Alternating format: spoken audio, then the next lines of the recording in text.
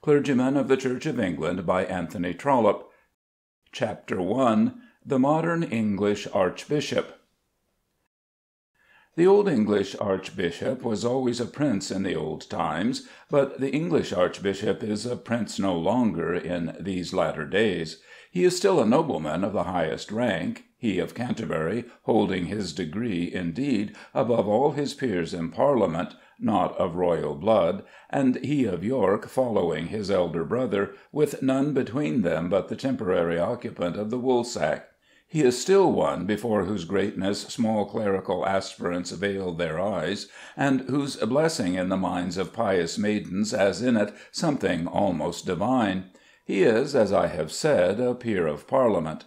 Above all things he should be a gentleman, and, if it were always possible, a gentleman of birth.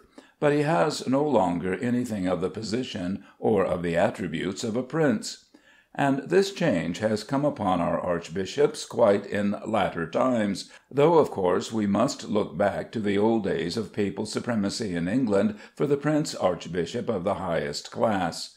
Such careers as those of Thomas à Becket or of Wolsey have not been possible to any clergyman since the days in which the power of the Pope was held to be higher on matters ecclesiastical than the power of the Crown in these realms.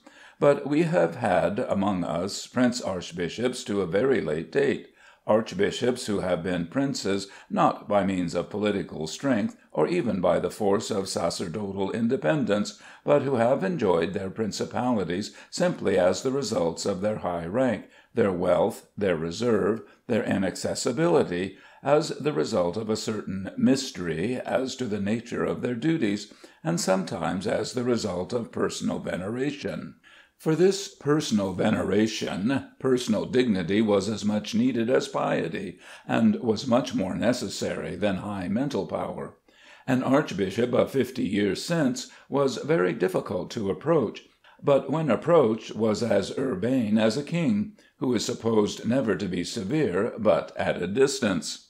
He lived almost royally, and his palace received that respect which seems from the nature of the word to be due to a palatial residence.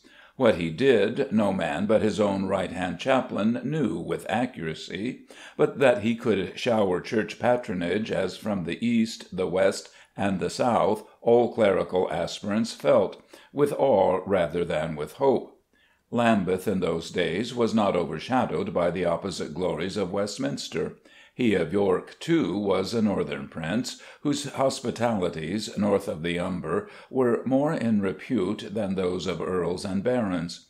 50 years since, the archbishops were indeed princes, but nowadays we have changed all that. The change, however, is only now completed. It was but the other day that there died an Archbishop of Armagh, who was prince to the backbone, princely in his wealth, and princely in his use of it, princely in his mode of life, princely in his gait and outer looks and personal demeanour, princely also in the performance of his work. He made no speeches from platforms, he wrote no books, he was never common among men. He was a fine old man, and we may say of him that he was the last of the prince archbishops. This change has been brought about partly by the altered position of men in reference to each other, partly also by the altered circumstances of the archbishops themselves. We in our English life are daily approaching nearer to that republican level which is equally averse to high summits and to low depths. We no longer wish to have princes among us, and will at any rate have none of that mysterious kind which is half divine and half hocus pocus. Such terrestrial gods as we worship we choose to look full in the face. We must hear their voices and be satisfied that they have approved themselves as gods by other wisdom than that which lies in the wig. That there is a tendency to evil in this, as well as a tendency to good, may be true enough. To be able to venerate is a high quality, and it is coming to that with us, that we do not now venerate much. In this way the altered minds of men have altered the positions of the archbishops of the Church of England. But the altered circumstances of the sees themselves have perhaps done as much as the altered tendencies of men's minds. It is not simply that the incomes received by the present archbishops are much less than the incomes of their predecessors, though that alone would have done much, but the incomes are of a nature much less prone to produce princes. The territorial grandeur is gone. The archbishops and bishops of to-day, with the exception of, I believe, but 2 veterans on the bench, receive their allotted stipends as do the clerks in the custom house. There is no longer left with them any vestige of the power of the freehold magnate over the soil. They no longer have tenant and audit days. They cannot run their lives against leases, take up fines on renewals, stretch their arms as possessors over wide fields, or cut down the woods and put acres of oaks into their ecclesiastical pockets. They who understand the nature of the life of our English magnates, whether noble or not noble, will be aware of the worth of that territorial position of which our bishops have been deprived under the working of the Ecclesiastical Commission. The very loss of the risk has been much, as that man looms larger to himself, and therefore to others also, whose receipts may range from 200 to 600 a year, than does the comfortable possessor of the insured medium. The actual diminution of income, too, has done much, and this has been accompanied by so great a rise in the price of all princely luxuries that an archbishop without a vast private fortune can no longer live as princes should live. In these days, when a plain footman demands his £50 of yearly wages, and £300 a year is but a moderate rent for a London house, an archbishop cannot support a semi-royal retinue, or live with much palatial splendour in the metropolis upon an annual income of £8,000. And then, above all, the archbishops have laid aside their wigs. That we shall never have another prince archbishop in England or in Ireland may be taken to be almost certain. Whether or no we shall ever have prelates at Canterbury or York, at Armagh or Dublin, gifted with the virtues and vices of princely minds, endowed with the strength and at the same time with the self-willed obstinacy of princes, may be doubtful.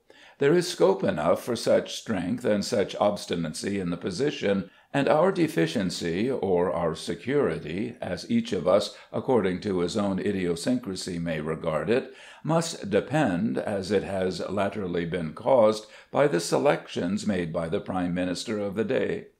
There is the scope for strength and obstinacy now almost as fully as there was in the days of Thomas à Becket, though the effect of such strength or obstinacy would of course be much less wide. And indeed, as an archbishop may be supposed in these days to be secure from murder, his scope may be said to be the fuller. What may not an archbishop say, and what may not an archbishop do, and that without fear of the only punishment which could possibly reach an archbishop, the punishment, namely, of deprivation?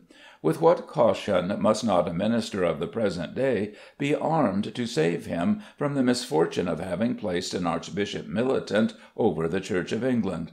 The independence of an archbishop, and indeed to a very great though lesser extent of a bishop, in the midst of the existing dependence of all others around him, would be a singular phenomenon were it not the natural result of our English abhorrence of change. We hate an evil, and we hate a change. Hating the evil most, we make the change, but make it as small as possible.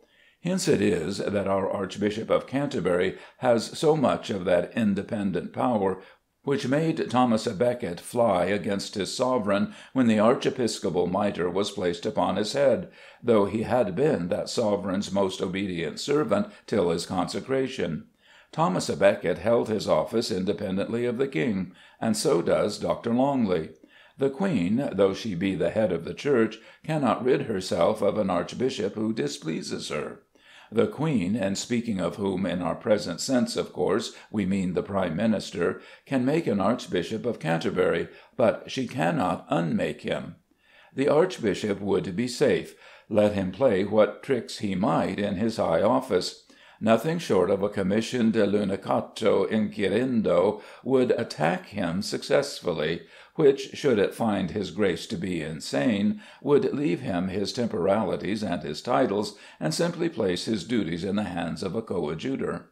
Should an archbishop commit a murder, or bigamy, or pick a pocket, he, no doubt, would be liable to the laws of his country, but no lawyer and no statesman can say to what penalties he can be subjected as regards the due performance of the duties of his office. A judge is independent, that is, he is not subject to any penalty in regard to any exercise of his judicial authority. But we all know that a judge would soon cease to be a judge who should play pranks upon the bench, or decline to perform the duties of his position. The archbishops, as the heads of the endowed clergymen of the Church of England, are possessed of freeholds, and that freehold cannot be touched. It is theirs for life, and so great is the practical latitude of our Church that it may be doubted whether anything short of a professed obedience to the Pope could deprive an archbishop of his stipend. It may, therefore, be easily understood that a prime minister, in selecting an archbishop, has a difficult task in hand. He is bound to appoint a man who not only has hitherto played no pranks, but of whom he may feel that he will play none in future. In our Church, as it exists at present, we have ample latitude joined to much bigotry, and it is almost as impossible to control the one as the other. Such control is, in fact, on either side, absolutely impossible, and therefore archbishops are wanted who shall make no attempts at controlling. And yet an archbishop must seem to control, or else why is he there? An Archbishop of Canterbury must be a visible head of bishops, and yet exercise no headship. He must appear to men as the great guide of parsons, but his guidance must not go beyond advice, and of that the more chary he may be, the better will be the archbishop. Of course, it will be understood that reference is here made to doctrinal guidance and not to moral guidance, to latitude or bigotry in matters of religion, and not to the social conduct of clergymen. How difficult, then, must be the position of a minister who has to select for so dangerous a place a clergyman who shall be great enough to fill it, and yet small enough, and who will also be just enough to remember always that he is bound to retain that quiescence for which credit was given him when he was chosen. The archbishop must be a man without any latent flame, without ambition, desirous of no noise, who shall be content to have been an archbishop without leaving behind him a peculiar name among his brethren. He should hope to be remembered only as a good old man, who in troublesome times abated some trouble and caused none, who smiled often and frowned but seldom, who wore his ecclesiastical robes on high days with a grace, and exercised a modest and frequent hospitality, having no undue desire to amass money for his children. It is not perhaps too much to say that the sort of man exactly wanted may be selected for any post, and be found adequate to the required duties so long as the sword of deprivation or dismissal can be made to hang over the occupant's head. But it is very difficult to find a man who shall do his work, not after the fashion which may seem best to himself, but in the way which seems desirable to others, who, when once placed, cannot be removed from his place. Will your groom or your gardener obey you with that precision which you desire when he comes to know that you cannot rid yourself of his services? And human nature is the same in gardeners and in archbishops. It is not that the man is void of conscience, and that he resolves to disobey where he has promised to obey, but that he tells himself that in his position duty requires no obedience. Your gardener with a taste for tulips would under such circumstances grow nothing but tulips, and what is to hinder your archbishop from putting down the miracles or putting up candlesticks?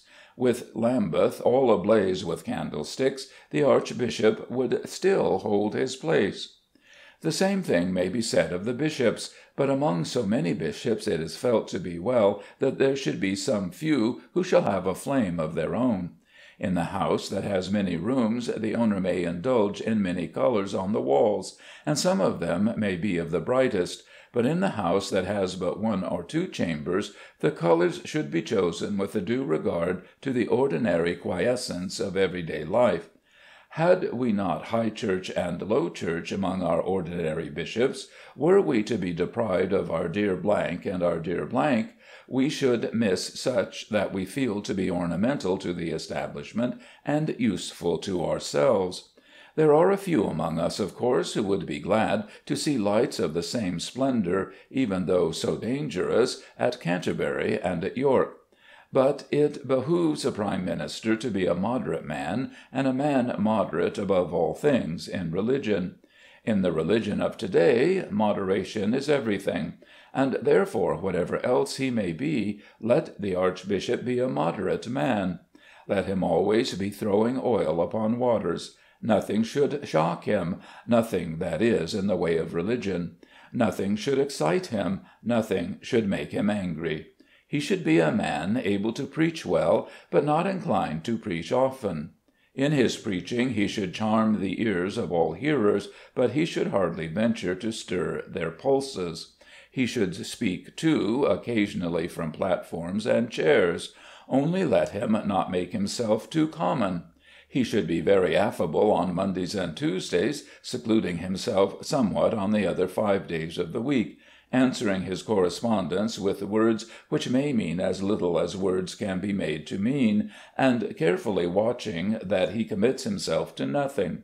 How hard it is to find the man who shall have talent enough for this, and yet the self-command never to go beyond it, even though no penalties await him, except such as may come from the venomous baiting of other clergymen. But it must not be supposed that the Archbishop of to-day can be, or should be, an idle man. It is his duty to be the precursor, probably the unconscious precursor, of other men in that religion which shall teach us that the ways of God are very easy to find, though they may not be so easy to follow; that forms are almost nothing, so that faith be there. Of all men, an archbishop should be the least of a fanatic. Can any one imagine an archbishop of the present day abhorring a dissenter, or refusing to dine with a Roman Catholic because of his religion? And to do this is much, even though it be done unconsciously. An archbishop thus leading the ban against bigotry has to stand with placid, unmoved front against assailants by the hundred. Let us only think of the letters that are addressed to him, of the attacks made upon him, of the questions asked of him. Against every attack he must defend himself, and yet must he never commit himself. He must never be dumb, and yet must he never speak out boldly. He may be always true to the 39 Articles, and yet never fight for any one of them. In the broad, his creed must be infallible, but he himself may make a standing point on no detail.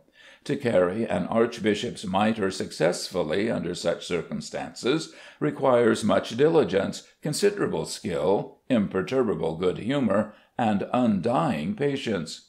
The selections that have been made by the ministers of the Crown for the last 20 or 25 years have all apparently been made on the principle of selecting such archbishops as have been described, and English churchmen in general seem to think that the ministers of the Crown have exercised wise discretion in the appointments which they have made. Chapter 2. English Bishops, Old and New. If it were said that the difference between bishops of the old school and of the new consists chiefly in the fact that the former wore wigs and that the latter have ceased to do so, the definition would be true enough if it were followed out, not literally, but with a liberal construction. In former days the wig and apron of themselves almost sufficed. But now, these outer things having been to so great an extent laid aside, other things much more difficult of acquirement are needed. There was, however, such an odour of pious decorum round the episcopal wig that we cannot but regret its departure. And then again, so much of awe has gone now that the wig is abandoned. We, who can remember the bishops in their full panoply, can hardly understand how a bishop of these times can be a bishop at all to his subject parsons; and that veneration which arose from outer circumstances used to be so peculiarly the perquisite of the bench of bishops, that men of the laity, thinking over it all, are at a loss to conceive why appendages so valuable should have been abandoned thus recklessly. Even aprons are not worn as aprons were worn of yore, but in a shorn degree, showing too plainly that the reverend wearer is half ashamed of the tranquil decoration; and lawn sleeves themselves do not seem to envelop the occupant in so extensive a cloud of sacred millinery, as they did in the more reverent days of George IV. Have the bishops themselves made this suicidal change, or have they only succumbed to the invincible force of public opinion in thus abandoning those awful symbols which were so valuable to them? A full and true answer to this question would go far towards giving a history of the Church of England during the last 60 or 70 years, from the days in which Lord Eldon was first consulted as to the making of a bishop, down to the last decade of years in which bishops are popularly supposed to have been selected in accordance with the advice of a religious Whig nobleman. Such a history cannot be given here, but the peculiarities of the old and new bishop may perhaps be so described as to show something of the result of the changes that have taken place.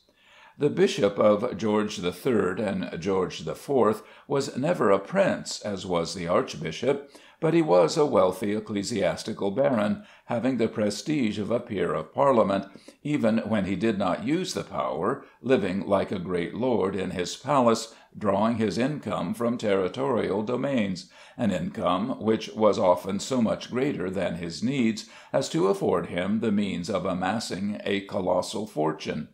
And as he generally entered upon the possession of this income without any of the encumbrances which are incidental to the hereditary possessors of great properties, and usually considered himself to be precluded by the nature of his profession from many of those wealth-consuming pursuits to which his lay-brother nobles are prone, it came to pass that the bishop was ordinarily a rich man. He kept no race-horses, he was not usually a gambler, he could provide for clerical sons and clerical sons-in-law out of the diocesan pocket, and was preserved by the necessary quiescence of clerical life from that broadcast magnificence which is so costly to our great nobles, because it admits of no check upon its expenditure. The bishop, let him live as handsomely as he might, was not called upon to live beyond the scope of accounts, and many of our bishops were good accountants. But in those halcyon days there was this drawback to being a bishop, that the good things did not all come at once. What was a bishopric with 3,000 a year, when there were others of equal rank with 7 or 8, or occasionally with 10,000, not to speak of the sublimity of Canterbury, or the magnificence of York, or the golden opulence of Durham, or the ancient splendour of Winchester, or the metropolitan glory of London? The interest which made a bishop could translate a bishop, and therefore no bishop in those days could rest in comfortable content in the comparatively poor houses of Exeter or Gloucester, while Ely might be reached, or at least Worcester. Thus it came to pass that men, who in those days were never young when they were first chosen, were still living always in hope of some rich change; and that when the rich change came at last, the few remaining years, the wished-for opportunities of wealth, were used with a tenacity of purpose which might almost put a usurer to the blush. But it would be unreasonable to feel strong abhorrence against the old bishops on this account. Men in all walks of life do as others do around them, and bishops are but men. It was thought to be the proper thing that a bishop should exercise his power over the domains of the see to the utmost extent rendered possible by the existing law. He would run his life against a lease on the ecclesiastical property. If he died before the lease expired, the benefit would be to his successor.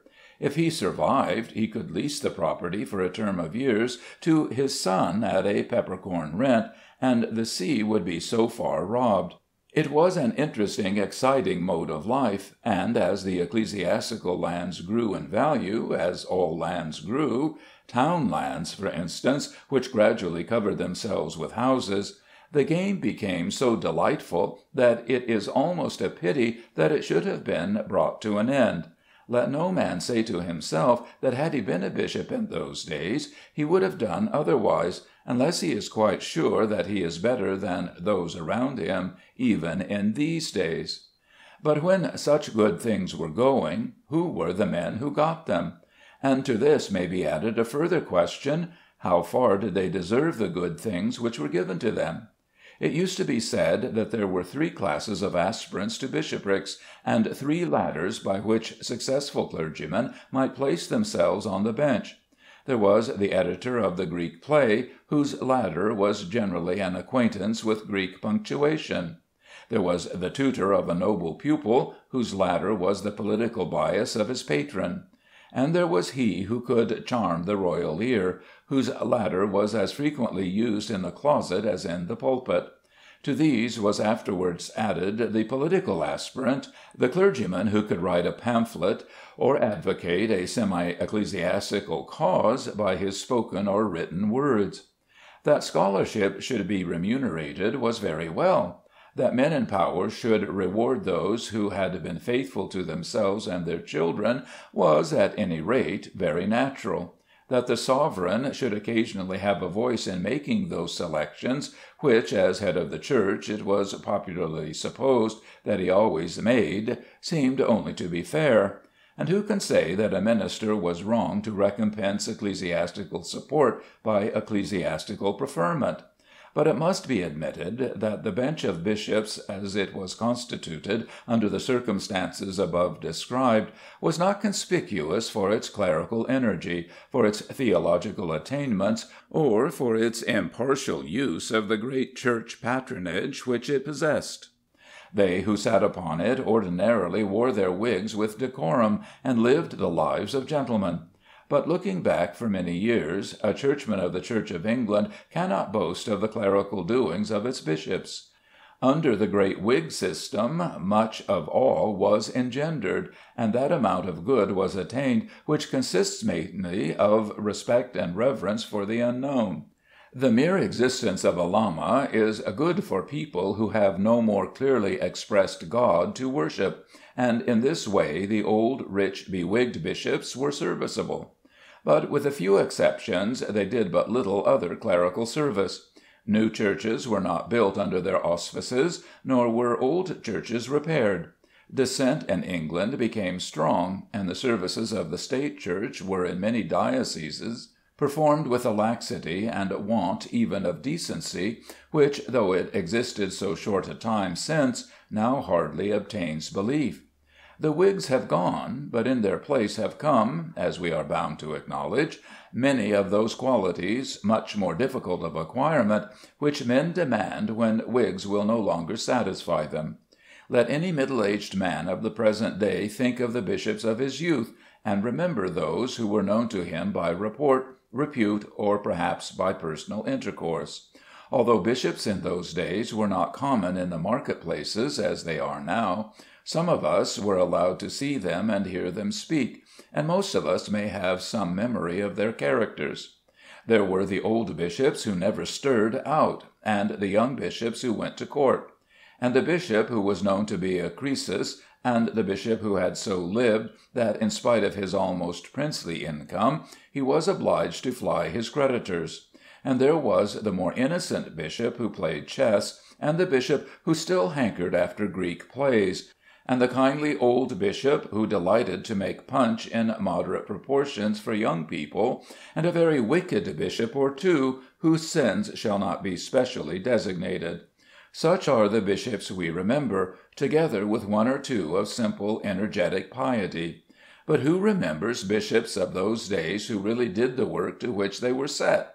In how many dioceses were there a Boanerges of whom the Church can be proud? It is almost miraculous that the Church should have stood at all through such guidance as it has had. This has now been much altered, and the modern bishop is at any rate a working man. And while we congratulate ourselves on the change that has been made, let us give thanks where thanks are due. No doubt the increased industry of the bishops has come, as has the increased industry of public officers, from the demand of the people whom they are called upon to serve. But in no way, and by no means, has more been done to create this energy than by that movement at Oxford which had its beginning hardly more than 30 years since, and of which the two first leaders are still alive.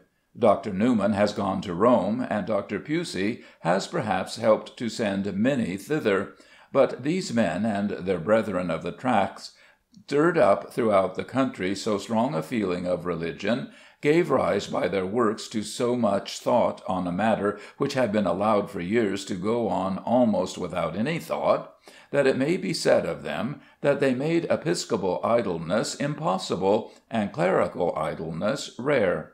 Of course, it will be said, in opposition to this, that no school of clergymen has so run after wiggeries and vestments and empty symbols as have the followers of the men whom I have named, but the wiggeries and vestments have been simply the dross which has come from their fused gold. If you will make water really boil, some will commonly boil over. They have built new churches, and cleansed old churches, and opened closed churches. They have put on fuel, and poked the fire, till heat does really issue from it. It is not only with the High Church, with their own brethren, that they have prevailed, but equally with the Low Church, whose handsome edifices and improved services are due to that energy which has been so hateful to them.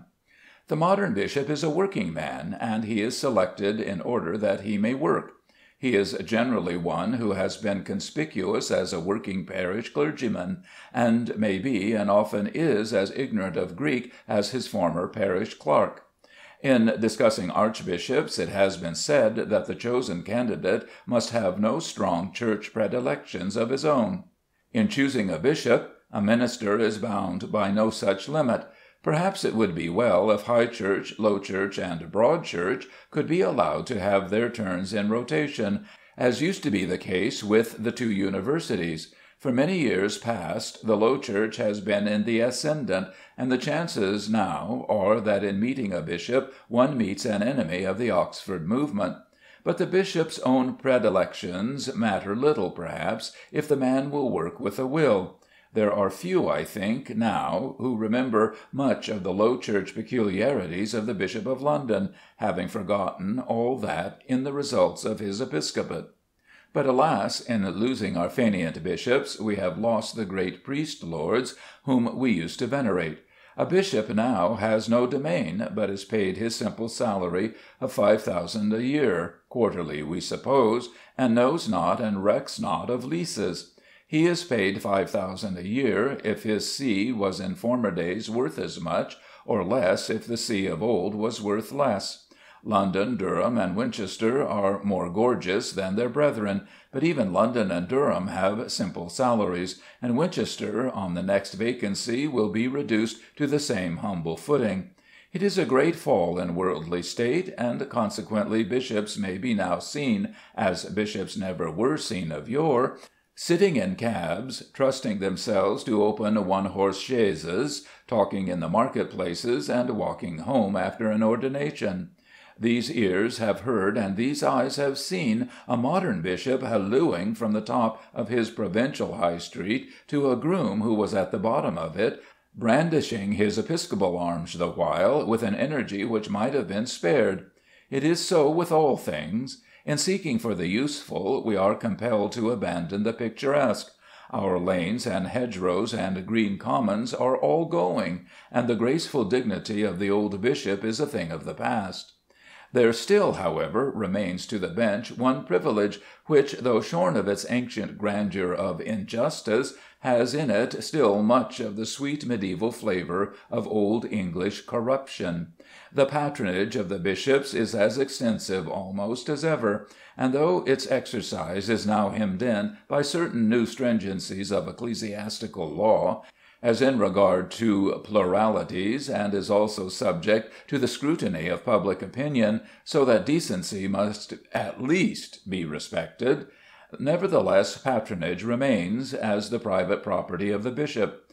A bishop is not bound, even in theory, as the theory at present exists, to bestow his patronage as may be best for the diocese over which he presides. He still gives, and is supposed to give, his best livings to his own friends. A deserving curate has no claim on a bishop for a living as a reward for the work he has done.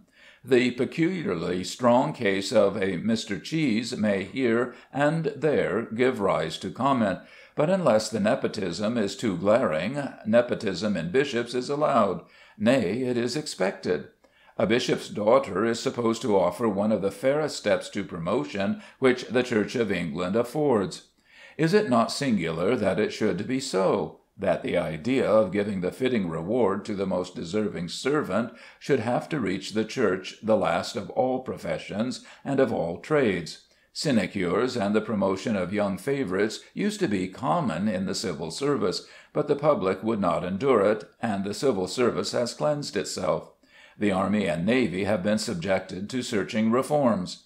A great law officer has been made to vanish into space because he was too keen in appropriating patronage to family uses. Bankers and brewers will no longer have men about their premises who do no work, and yet bankers and brewers may do what they like with their own.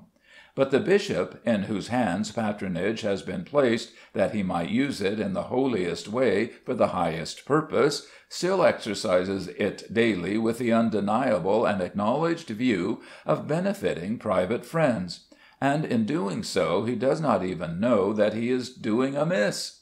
It may be doubted whether the bishop has yet breathed beneath an apron who has doubted that his patronage was as much his own as the silver in his breeches pocket. The bishop's feeling in the matter is not singular, but it is singular that bishops should not before this have been enlightened on the subject of church patronage by the voice of the laity whom they serve. Chapter 3. The normal dean of the present day. If there be any man who is not or has not been a dean himself, who can distinctly define the duties of a dean of the Church of England, he must be one who has studied ecclesiastical subjects very deeply. When cathedral services were kept up for the honour of God rather than for the welfare of the worshippers, with an understanding faintly felt by the indifferent but strongly realized by the pious, that recompense would be given by the Almighty for the honour done to him, as cathedrals were originally built and adorned with that object, it was natural enough that there should be placed at the head of those who served in the choir a high dignitary who, by the weight of his presence and the grace of his rank, should give an increased flavour of ecclesiastical excellence to those services. The dean, then, was the head, as it were, of a college, and he fitly did his work if he looked after the ceremonies of his cathedral, saw that canons, precentor, minor canons, and choristers did their ministrations with creditable grace, took care that the building was, if possible, kept in good repair, and thus properly took the lead in the chapter over which he presided. But the idea of honouring our Creator by the excellence of our church services, though it remains firmly fixed enough in the minds of some of us, is no longer a national idea, and we may say that deans are not selected by those who have the appointment of deans with any such view. We use our cathedrals in these days as big churches in which multitudes may worship, so that, if possible, they may learn to live Christian lives. They are made beautiful that this worship may be attractive to men, and not for the glory of God. What architect would now think it necessary to spend time and money in the adornment of parts of his edifice which no mortal eye can reach? But such was done in the old days, when deans were first instituted. Multitudes, no doubt, crowded our cathedrals in those times, when bishops and deans were subject to the Pope, but they were there for the honour of God, testifying their faith by the fact of their presence. That all this has been changed need hardly be explained here, but in the change it would seem that the real work of the dean has gone, except so far as it may please him to take some part in those offices of the church service which it is necessary that a clergyman should perform. It is now ordinarily believed that to the dean is especially entrusted the care of the structure itself, and luckily for us, who love our old cathedrals, we have had some deans of late who, as architectural ecclesiastics, have been very serviceable. But should a dean have no such tendencies, as many deans have had none, no penalty for neglect of prescribed duty would fall upon them. A certain amount of yearly residence is enjoined, and it is expected, of course, that a dean should show himself in his own cathedral. Let him reside and show himself, and the city which he graces by his presence will hardly demand from him other services. In truth, the lines of deans have fallen in pleasant places. Man, being by nature restless and ambitious, desires to rise, and the dean will desire to become a bishop, though he should lose by the change his easy comfort, his sufficient modest home, and the grace of his close, in which no one overtops him. To be a peer of Parliament, to rule the clergy of a diocese, and wear the highest order of clerical vestment, is sweet to the clerical aspirant. A man feels that he is shelved when he ceases to sing Excelsior to himself in his closet. But the change from a deanery of the present day to a palace is a change from ease to work, from leisure to turmoil, from peace to war, from books which are ever good-humoured to men who are too often ill-humoured. The dean's modest 1,000 a year sounds small in comparison with the bishop's more generous stipend. But look at a dean, and you will always see that he is sleeker than a bishop. The dean to whom fortune has given a quaint old house with pleasant garden in a quaint old close, with resident prebendaries and minor canons around him, who just acknowledge, and no more than acknowledge, his superiority, who takes the lead as Mr. Dean in the society of his clerical city, who is never called upon to discharge expensive duties in London, though he may revisit the glimpses of the metropolitan moon for a month, perhaps, in the early summer, showing his new rosette at his club, seems indeed to have had his lines given to him in very pleasant places. There is something charming to the English ear in the name of the Dean and Chapter. None of us quite know what it means, and yet we love it. When we visit our ancient cathedrals, and are taken into a handsome but manifestly useless octagonal stone outhouse, we are delighted to find that the chapter house is being repaired at an expense of, say, £4,000, subscribed by the maiden ladies of the diocese. Or if we find the said outhouse to be in ruins, in which case the afflicted verger will not show it if we allow him to pass easily through our hands, we feel a keen regret, as though all things good were going from us. That there should be a chapter house attached to the cathedral, simply because a chapter house was needed in former days, is all the reason that we can give for our affection, and we think that the old ladies have spent their money well in preserving the relic. We also think that the Ecclesiastical Commission spends its money well in preserving the chapter, and should feel infinite regret in finding that any diocese had none belonging to it. We are often told that ours is a utilitarian age, but this utilitarian spirit is so closely mingled with a veneration for things old and beautiful from age, that we love our old follies infinitely better than our new virtues. Though it is difficult to define the duties of a modern dean, we all of us know what are the qualities and what the acquirements which lead to deaneries in these days, and most of us respect them.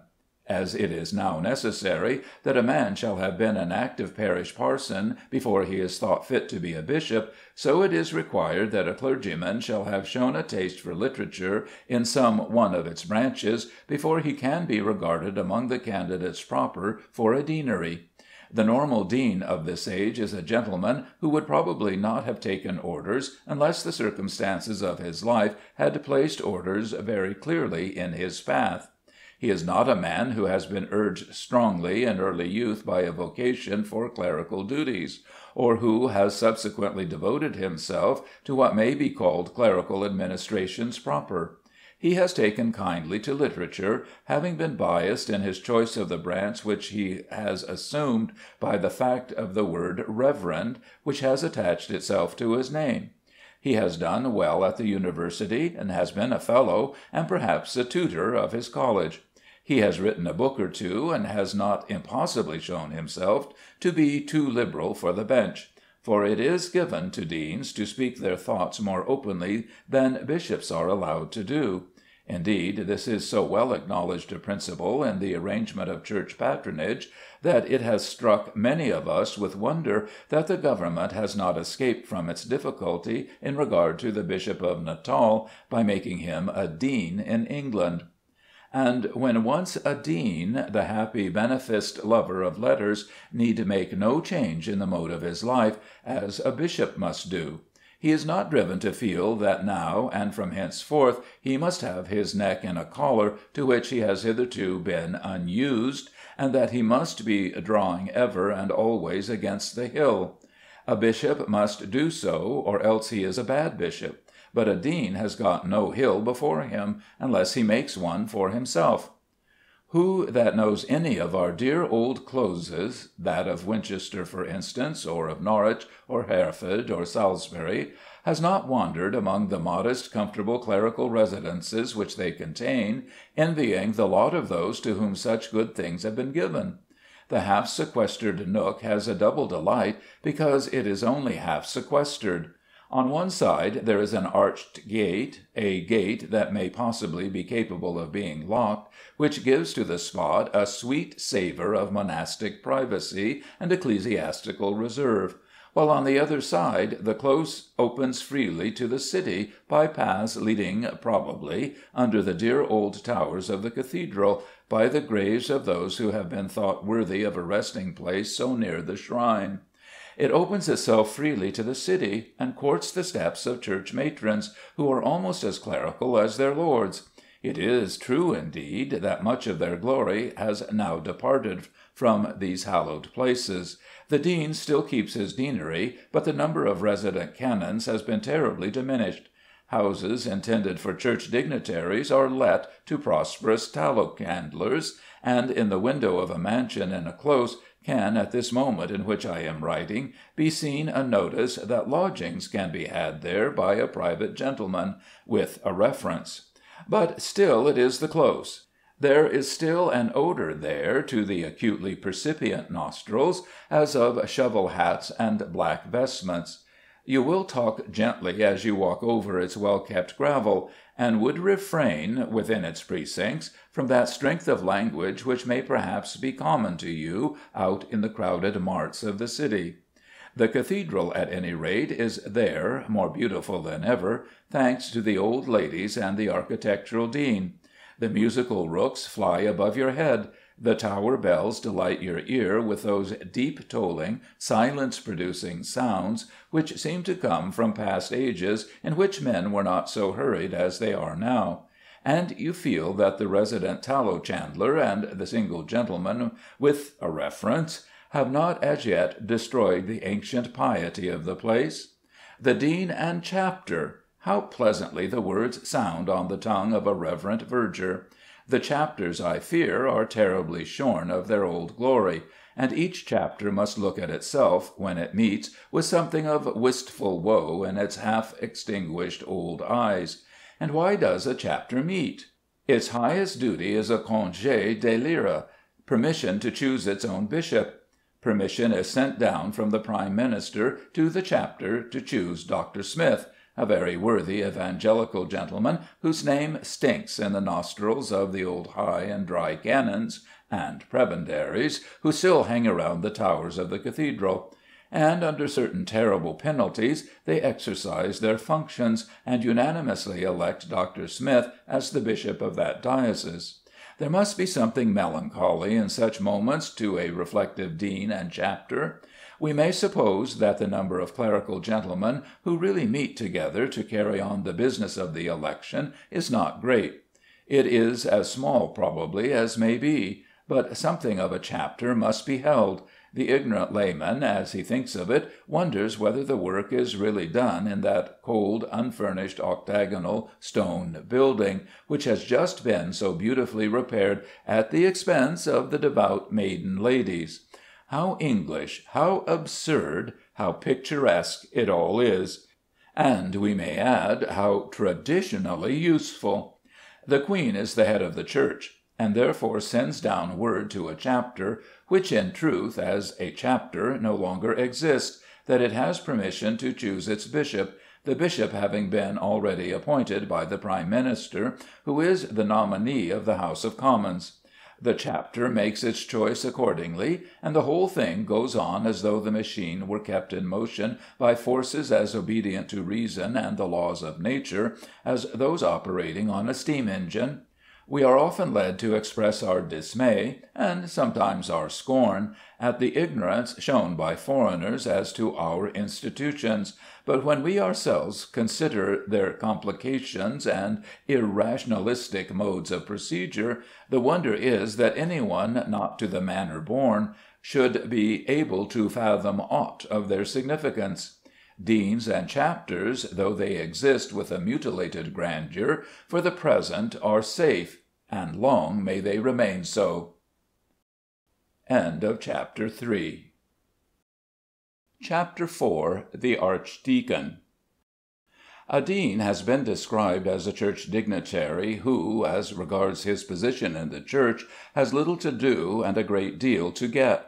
An archdeacon, on the other hand, is a church dignitary who in diocesan dignity is indeed almost equal to a dean, and in diocesan power is much superior to a dean, but who has a great deal to do and very little to get.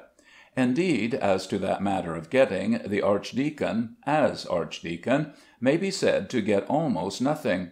It is quite in keeping with the traditional polity and well understood peculiarities of our Church that much work should be required from those officers to whom no payment is allotted, or payment that is next to none, whereas from those to whom affluence is given, little labour is required. And the system works well enough. There has as yet been no dearth of archdeacons, nor shall we probably experience any such calamity. Nevertheless, archdeacons are seldom allowed to starve. The bishops have it in their power to look to that, and knowing that in these days starving men seldom can exercise much authority, they take care that their archdeacon shall be beneficed.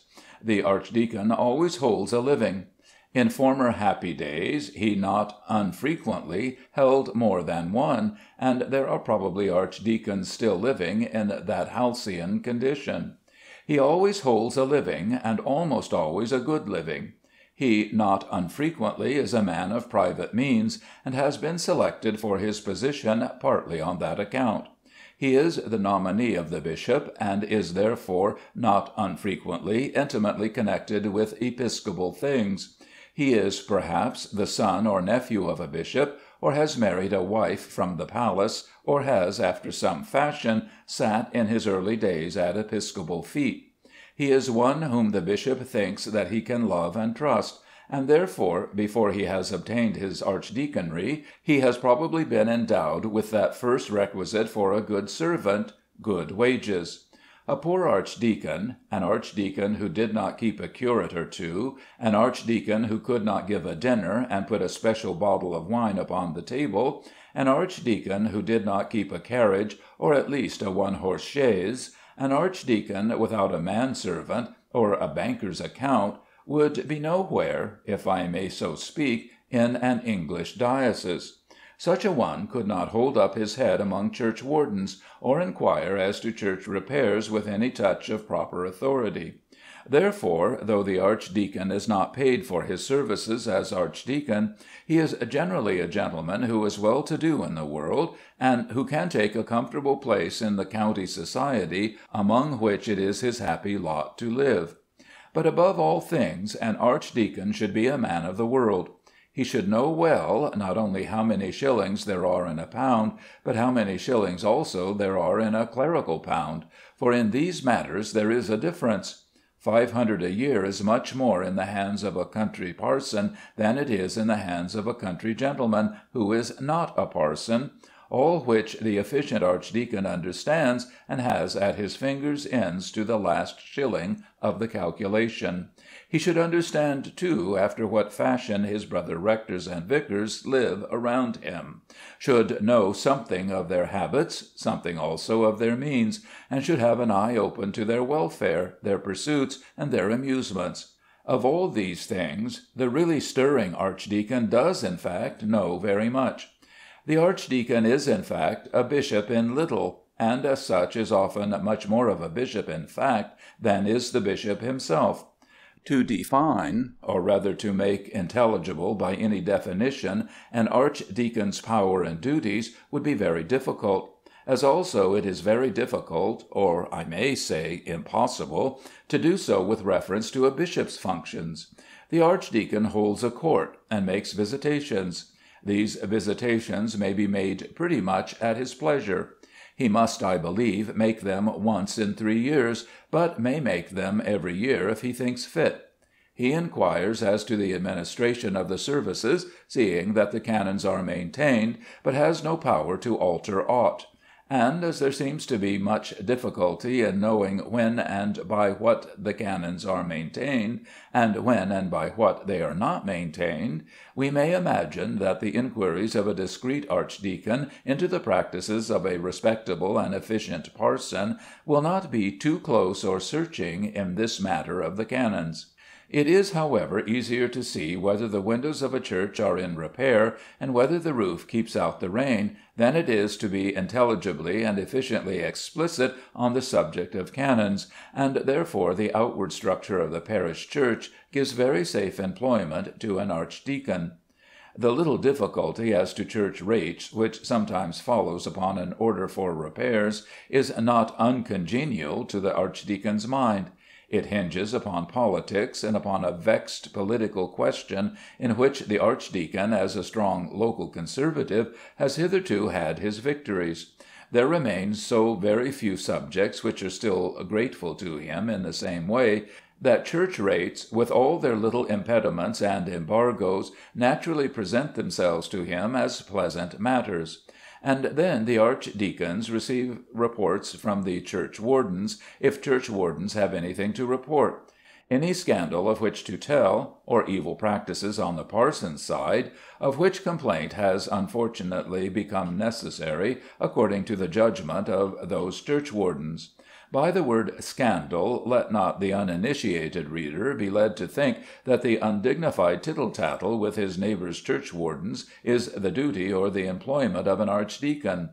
Open moral misconduct in a clergyman's life is supposed to be a matter of justifiable public scandal, the scandal arising with the clerical sinner, and not with those who tell of the sin, and as such is, by the constitution of our Church, an especial subject for the care of our archdeacons, and indeed under them of our churchwardens.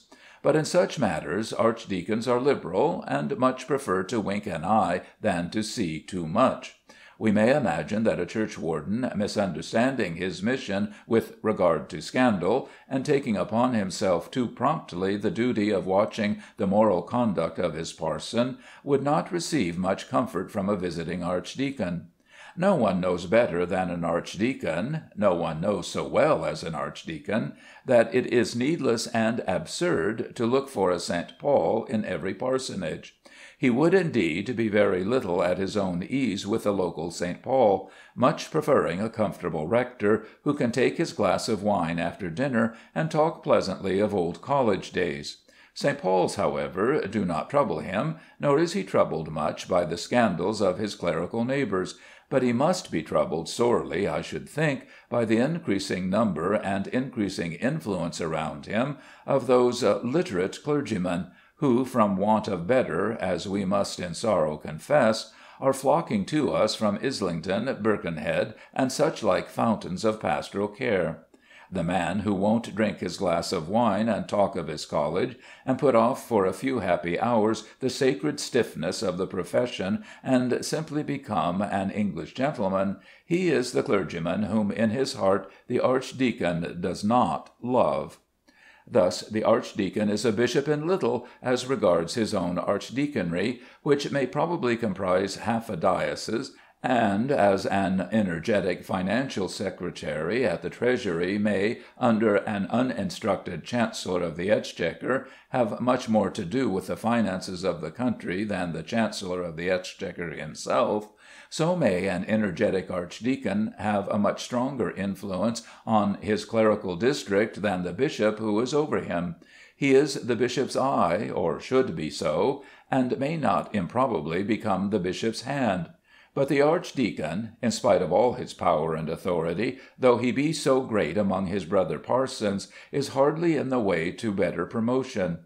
High promotion in the Church now comes from political influence or from the friendship of ministers, from those things, combined of course with high clerical attainments, and an archdeacon is not often in the way to obtain political influence or the friendship of ministers.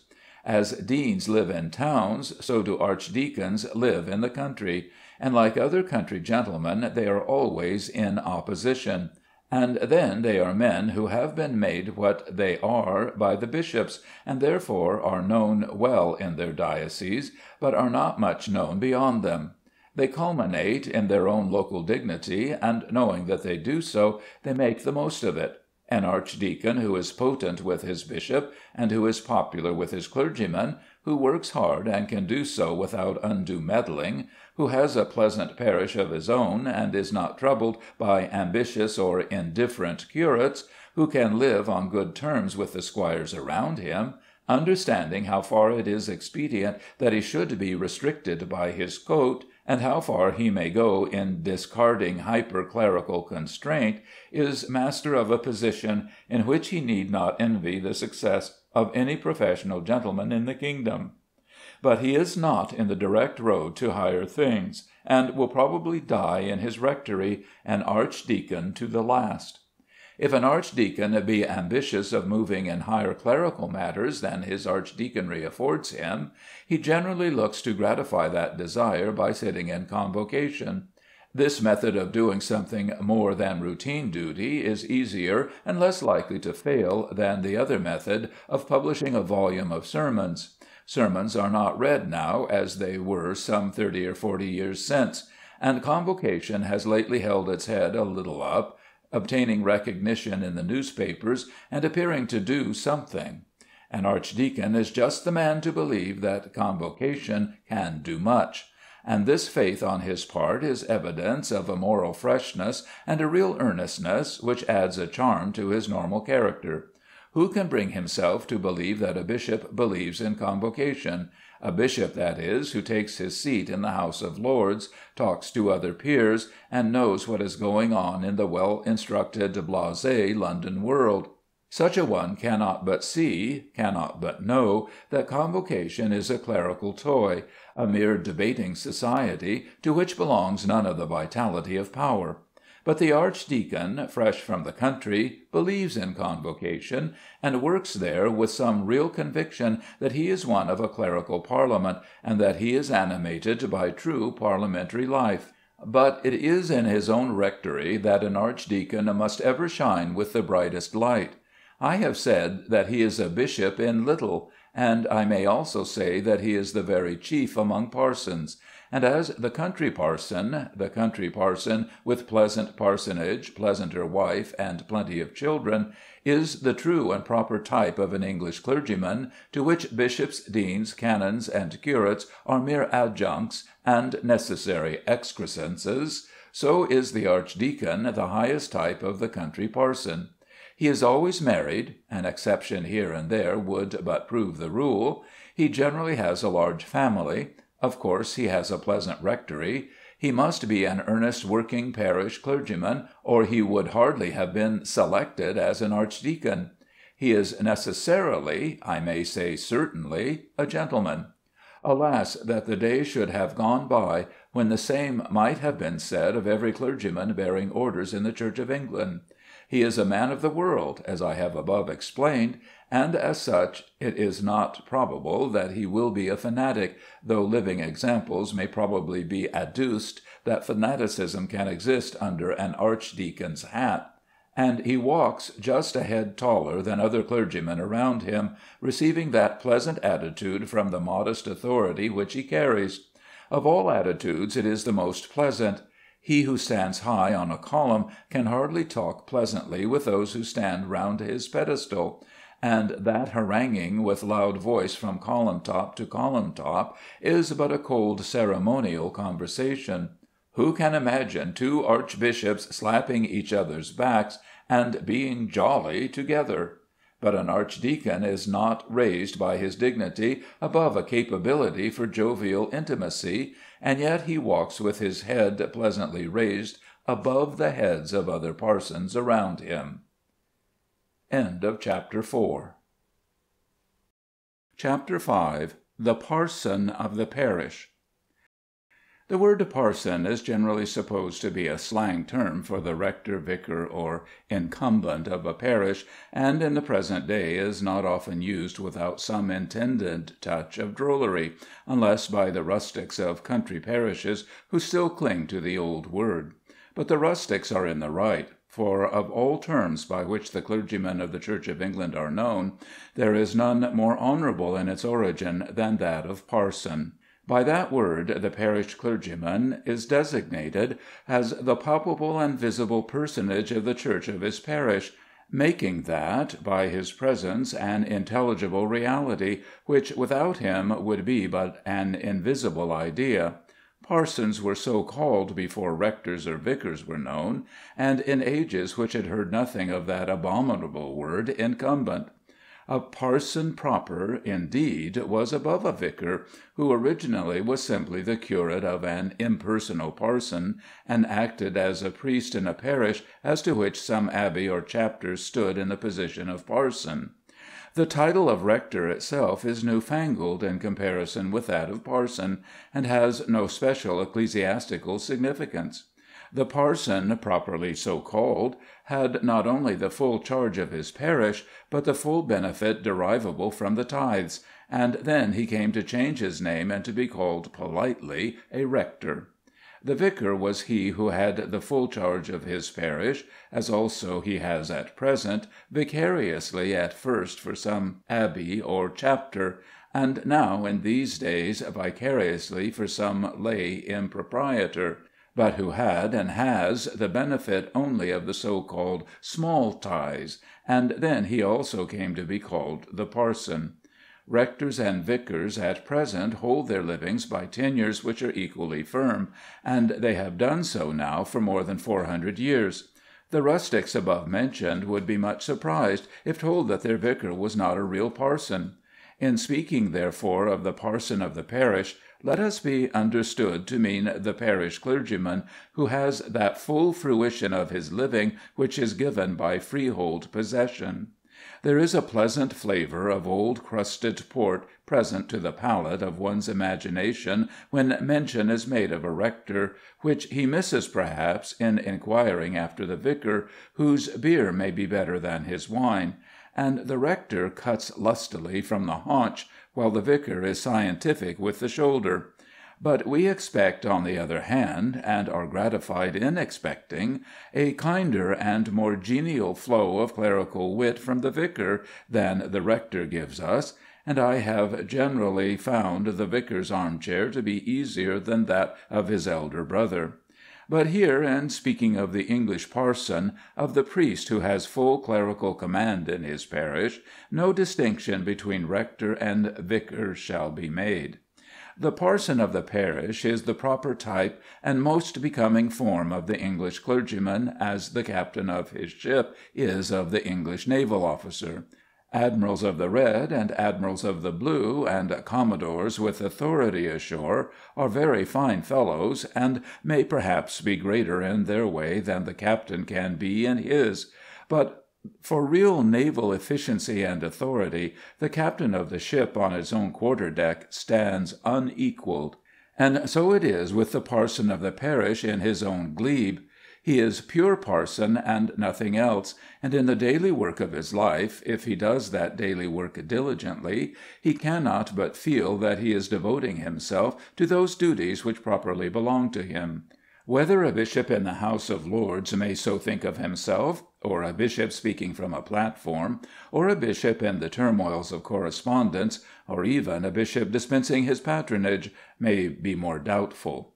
And the easy dean may doubt whether such ease was intended for him when he took upon himself to bear the arms of St. Paul. And the fellow of a college, even though he be tutor as well as fellow, may feel some qualms as to that word reverend with which he has caused the world to address him. But the parson in his parish must know that he has got himself into that place for which he has been expressly fitted by the orders he has taken. The curate, who is always a curate, to whom it is never given to exercise by his own right the highest clerical authority in his parish, cannot be said to have fulfilled the mission of his profession satisfactorily, let him have worked ever so nobly. He is the lieutenant who never rises to be a captain. But the parson requires no further exaltation for clerical excellence. The higher he rises above parsondom, the less will he be of a clergyman. He may become a peer of Parliament, or the head of a chapter, or a local magistrate over other clergymen, as is an archdeacon. But as simply parish parson he fills the most clerical office in his profession. The parson of the parish in England, a few years since, was almost necessarily a man who had been educated at Oxford or Cambridge. An English parish might indeed have an Irishman from Trinity College, Dublin, and now and again an outsider was admitted into the fold as a shepherd. There was a small college in the north to fit northern candidates for northern congregations, and the rule was not absolutely absolute. But it prevailed so far that it was felt to be a rule, and thence came an assurance in which trust was put more or less by all classes, that the parson of the parish was at least a gentleman. He was a man who had lived on equal terms with the highest of the land in point of birth, and hence arose a feeling that was very general in rural parishes, and as salutary as it was general, that the occupant of the parsonage was as good a man as the occupant of the squire's house. It would be interesting to us to trace when this feeling first became common, knowing, as we do know, that for many years after the Reformation, and down even to a comparatively late date, the rural clergyman was anything but highly esteemed. We are told constantly that the parson left the dining-room when the pudding came in, and that he by no means did badly for himself in marrying the lady's maid. We most of us know the character of that eminent divine, Dr. Tusher, who lived in the reign of Queen Anne. Then came the halcyon days of British clergymen, the happy days of George III and George IV, and the parson in his parsonage was as good a gentleman as any squire in his mansion or nobleman in his castle. There is, alas, a new order of things coming on us, which threatens us with some changes, not for the better, in this respect. There are theological colleges here and there, and men and women talk of literates. Who shall dare to say that it may not all be for the best? Who will venture to prophesy that there shall be less energetic teaching of God's word under the new order of things than under the old? But as to the special man of whom we speak now, the English parish parson, with whom we all love to be on familiar terms, that he will be an altered man, and as a man less attractive, less urbane, less genial, in one significant word, less of a gentleman, then such will be the result of theological colleges and the institution of literates, no one who has thought of the subject will have any doubt. And in no capacity is a gentleman more required or more quickly recognized than in that of a parson. Who has not seen a thrifty household mistress holding almost unconsciously between her finger and thumb a piece of silk or linen, and telling at once by the touch whether the fabric be good? This is done with almost an instinct in the matter, and habit has made perfect in the woman that which was born with her. Exactly in the same way, only much more unconsciously, will the English rustic take his new parson between his finger and thumb, and find out whether he be a gentleman. The rustic cannot tell by what law he judges, but he knows the article, and the gentleman he will obey and respect, in the gentleman he will believe. Such is his nature. While in the other, who has not responded favorably to the touch of the rustic's finger, the rustic will not believe, nor by him will he be restrained, if restraint be necessary. The rustic, in this, may show, perhaps, both his ignorance and servility, as well as the skilled power of his fingering, but such is his nature. But the adult parson of the parish in England, the clergyman who has reached, if I may so say, the full dominion of his quarter-deck, is still customarily a man from Oxford or from Cambridge, and it is of such a one that we speak here.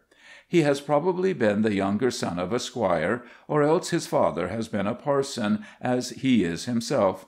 Throughout his whole life he has lived in close communion with rural affairs, and has of them that exact knowledge which close communion only will give.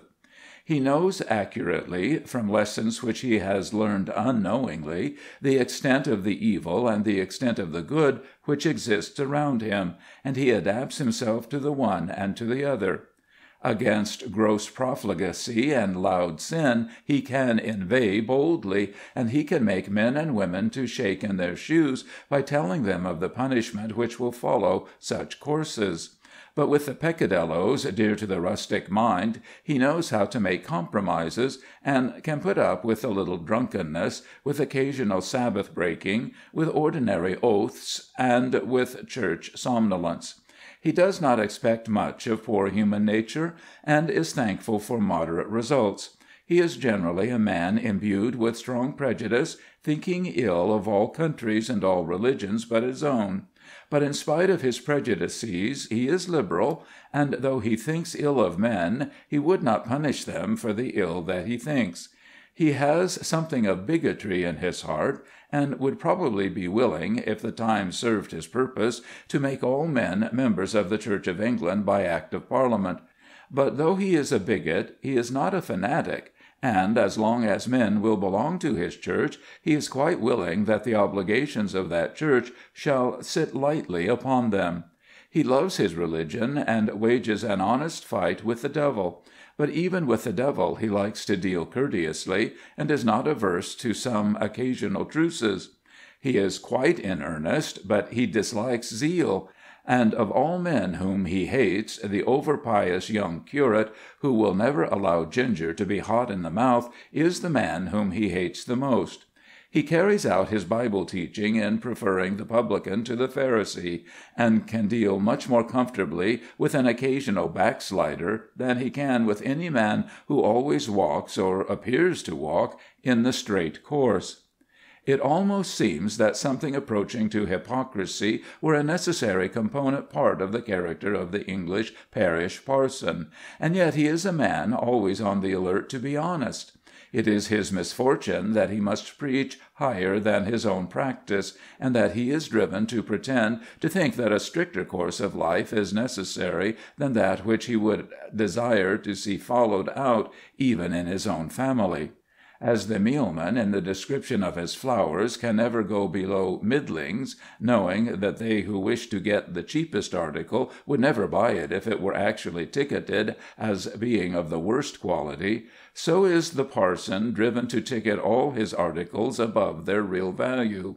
He cannot tell his people what amount of religion will really suffice for them, knowing that he will never get from them all that he asks. And thus he is compelled to have an inner life and an outer life in which he squares his religious views with his real ideas as to that which God requires from his creatures, and an outer life in which he is always demanding much in order that he may get little.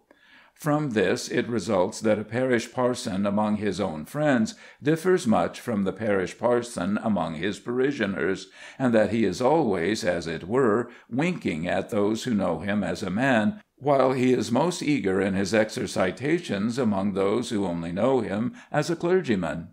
The parish parson generally has a grievance, and is much attached to it, in which he is like all other men in all other walks of life. He not uncommonly maintains a mild opposition to his bishop, upon whom he is apt to look down as belonging to a new order of things, and whom he regards, on account of this new order of things, as being not above half a clergyman. As he rises in years and repute, he becomes a rural dean, and exercises some small authority out of his own parish, by which, however, his character as a parish parson, pure and simple, is somewhat damaged.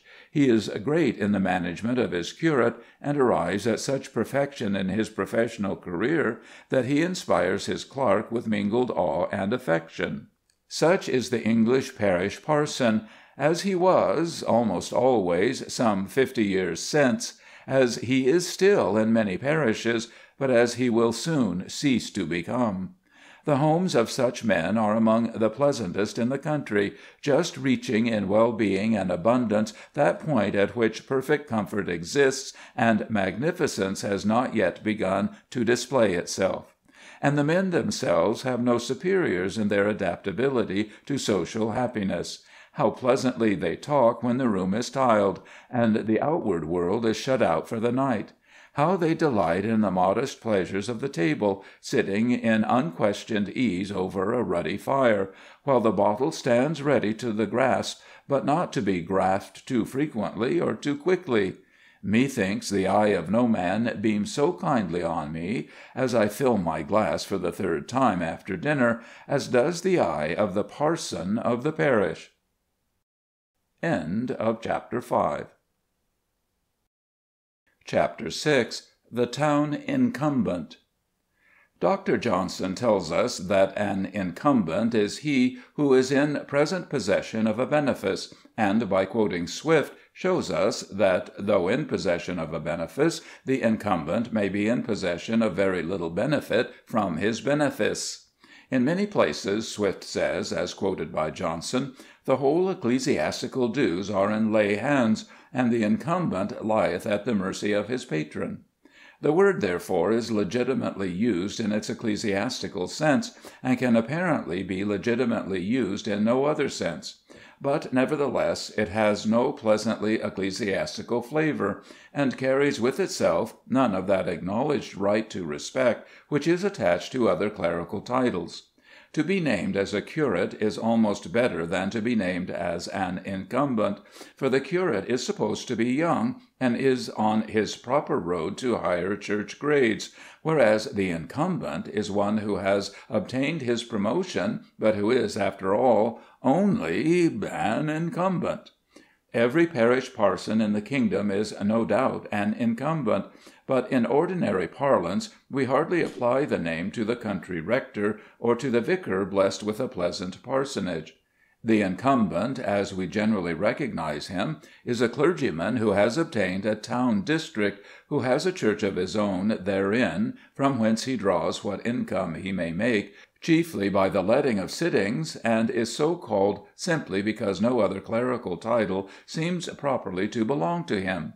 No clerical aspirant would be an incumbent, so to be called, who could become a parson proper. The town incumbent, therefore, is rarely a man well-to-do in the world. He is one who earns his bread hardly in the sweat of his brow, and too often earns but very poor bread. It is not he who has married, or who will marry, the bishop's daughter. Indeed, before he becomes a town incumbent, he has generally put himself beyond such promotion as that by marrying the girl of his heart without a penny. Had he not done so, and thus become terribly in want of an income at once, though it be a small income, he would not have taken a district church, and have submitted his neck to the yoke of town incumbency. He knows that in doing so he is consenting to place himself in that branch of his profession which is the least honoured, though not perhaps the least honourable. He is subjecting himself to the heaviest clerical work with but a small prospect of large clerical loaves or fine clerical fishes, and he is prepared to live in a much lower social rank than that which is enjoyed by his more fortunate brothers in the country. The country parson is all but the squire's equal. is below the squire in parish standing only as a younger brother is below his elder. But the town incumbent is not equal to the town mayor, and in the estimation of many of his fellow townsmen is hardly superior to the town beadle. Indeed, he is too often simply recognized as the professional gentleman who has taken his family into the last built new house in Albert Terrace. There, in Albert Terrace, he looks out upon a brick field, and writes his sermons with very little of that prestige which belongs to the genuine British parson of the parish. His flock are his hearers, not his parishioners. They sit under him, some because his district church of St. Mary is the nearest to them, some because the sittings at St. Mary's are 5 shillings 6 a year cheaper than they are at the next place of worship, for St. Mary's is a place of worship rather than a church to the minds of the townsmen, and some because they prefer his preaching to the preaching of another town incumbent. They sit under him, but they are not his people jure divino, for him to deal with them concerning their eternal welfare as he may please. He does not even know the name of the man who lives next door to him in Albert Terrace, whereas the true parson of the parish knows every detail as to every child born within his domain. The one is simply the town incumbent of St. Mary's, as another man may be an attorney, and a third an apothecary, whereas the rural parson is the personage of his parish. To the position of the town incumbent are attached none of those half-barbarous but picturesque circumstances which still make the position of our country parsons almost unintelligible to the inquiring foreigner. One clergyman, with little or nothing to do in his parish, has 1,500 a year and a beautiful house for doing that little, which, after all, is done by a curate, while his neighbour in the next parish, with 4 times the area and 8 times the population, receives £150 a year in lieu of the little tithes. And yet neither does the one feel himself to have been unduly favoured, nor does the other think himself to be injured. Such are the more than half barbarous, but still picturesque circumstances of our rural parishes. But there is nothing either barbarous or picturesque about the town incumbent. He has allotted to him a district with such or such a population, a certain number of thousands, over whom it must be much beyond his power to achieve anything approaching to a pastoral surveillance, with a church in the middle of it, and an income which will fluctuate as the seats in it may be full or empty. Here, in this arrangement, all the principles of political economy are kept in view. Here are supply and demand. Those who want him will come to him and pay him, as they do to the baker or the dentist. If they don't think he suits them, they will leave him, as also in similar circumstances they leave their baker and their dentist. If he can fill his church, he will live well and become sleek. If his gifts in preaching are small, or if his piety be unrecognized and his labors disregarded, he will live badly and his outward man will become rusty. Among town incumbents, the rusty greatly exceed the sleek in numbers. The town incumbent, of whom we are here speaking generally, finds himself located among the growing outskirts of a manufacturing town. Here he sees the world increasing around him with wonderful rapidity, and sees also much of the success of the world. The man who began his struggle in life as a manufacturer, when he, the incumbent, also began his struggle, soon rises from step to step, adding chimney to chimney, and buys his villa residence and sets up his carriage.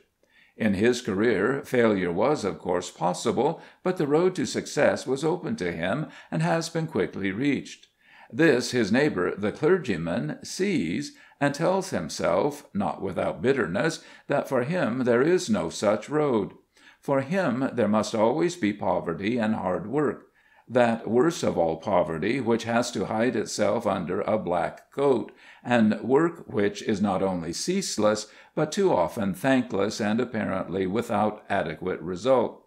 This must be his lot in life, he tells himself, unless he can preach himself into a reputation. If he can do that, if he can be a McNeill or an English Ward Beecher, then indeed there will be a career open to him. Then he will be sleek, and people will ask him to dinner, and the wife of his bosom will hold up her head among other dames, and his name will become familiar in the columns of newspapers. This, after all, is what men want, town incumbents as well as others, and so the town incumbent sets himself to work to make a reputation for himself by pulpit eloquence. If he walks along the dull new streets of his district, he fills himself with his ambition, and declares to himself that he will be great as a preacher. He will fill his seats and draw men to him, or if not men, at least women. He will denounce sins with a loud voice and eager accents, and he will denounce not only sins, but heresies also, and lax doctrines. By denouncing simply sin, few clerical aspirants have become noted among their neighbors, but the man who will denounce his neighbor's opinions, as well as his sins, will become famous. And so the town incumbent settles himself to his desk and goes to work. It will be said, no doubt, that a monstrous accusation is here brought against a body of men who are very eager in doing good works. It is not meant as any accusation. No charge is intended to be made against town incumbents, or against any clergyman, in the description here given. They endeavor simply to succeed in their profession, as every man blessed with activity will attempt to succeed in his profession, if it be one in which there is room for success. Given the church to fill, and the incumbency to be made valuable by filling it, and it is simply human nature that an energetic man shall endeavor to fill his church and make his profession valuable. He cannot fill his church by visiting the poor. He cannot earn for himself even a decent position in the district in which he lives by a careful performance of ordinary clerical duties. If he simply reads the service and officiates at the communion table, and preaches drowsy sermons, he will starve on some £200 a year, and never get his head above water, either as regards money or reputation. Of course, he will do his best for himself, and of course he will teach himself to believe that in doing so he is doing the best for the cause which he really loves in his heart. He is not a bad man or a hypocrite because he denounces heresies and lax doctrines in a loud voice, instead of endeavoring to teach his people simply that they should not lie or get drunk or steal. He is probably a very good man, but he is a good man who would like to have £1,000 a year and a name, instead of £200 a year and no name at all. But he probably fails. It is sad to say it, and sad to think of it, but failure is the ordinary lot of man. A few among us do advance far enough in the accomplishment of their aspirations to merit the reputation of success, and they are heard of in the world. But the mass of men strive for a while to do something, and then sink down into the common ruck, finding the struggle to be too hard for them. They earn bread and live, and at last, perhaps, are contented. So it is with the town incumbent. He preaches for a while with all his force. He spends sleepless nights in the composition of his sermons. He becomes bolder and bolder in his denouncings. But it is of no avail. He has not the gift of pouring forth either honey or liquid fire from his lips, and his energy is all wasted. He throws himself in despair on the bosom of his wife, who alone has believed in him, and declares that his people have adders' ears and hearts of stone. From that time forth, with saddened spirit, and heart all sick within him, he trudges on upon his daily round of duties, not cursing the day, but reviling the day with an asperity purely clerical, on which he became a town incumbent. But it is possible that he does not fail. There are, no doubt, town incumbents who succeed in preaching themselves into fortunes and reputations, and who become very sleek and very famous, who are able to mount higher than their pulpits onto platforms, and can then enjoy the inestimable privilege of abusing their opponents without fear of reply.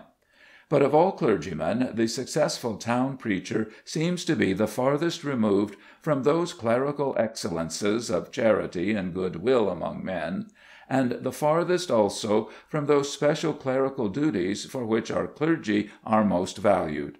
They will preach, yes, by the hour together. 9 times a week we have heard of such a one preaching, and have then known him to speak of himself as a martyr in the service.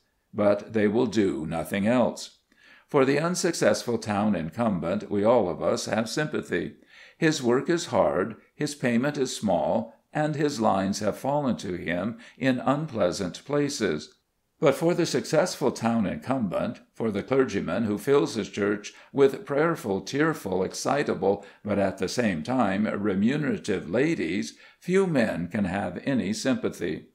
The position of the town incumbent is not in truth in unison with the Church of England as established among us.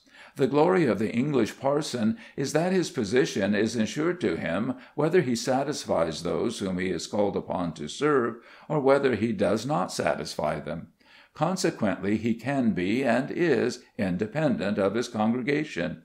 He will wish, of course, to be on pleasant terms with them, but it will not be for his pocket's sake. And it seems that such independence as this is essential to the position of a clergyman of the Church of England. It is doubtless true that the number of rural rectors and vicars among us will never be increased, whereas the number of town incumbents will continue to increase from year to year. As the population grows, so will their number grow, but it is to be hoped that the peculiar evils of their position may be remedied by altered arrangements as to their income. If this be not possible, or be not done, we shall hardly find that sons of English gentlemen will continue to seek the Church as a profession. Chapter 7. The College Fellow who has taken orders. In speaking of a college fellow, a fellow of a college at Oxford or Cambridge is the fellow of whom we intend to speak.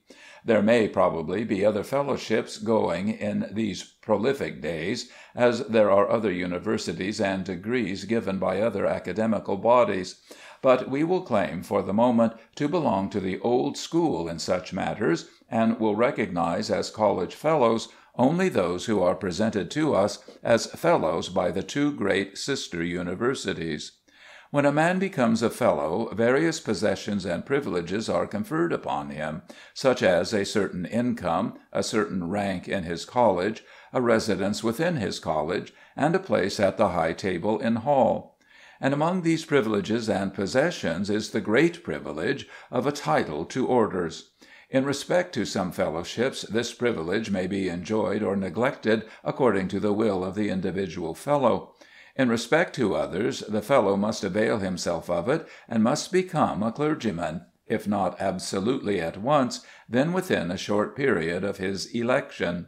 And there is a third condition, such as that which prevails at the greatest of all our colleges, namely Trinity, Cambridge, in accordance with which certain years of grace are allowed, and a fellow may remain a fellow for a period of years without taking orders.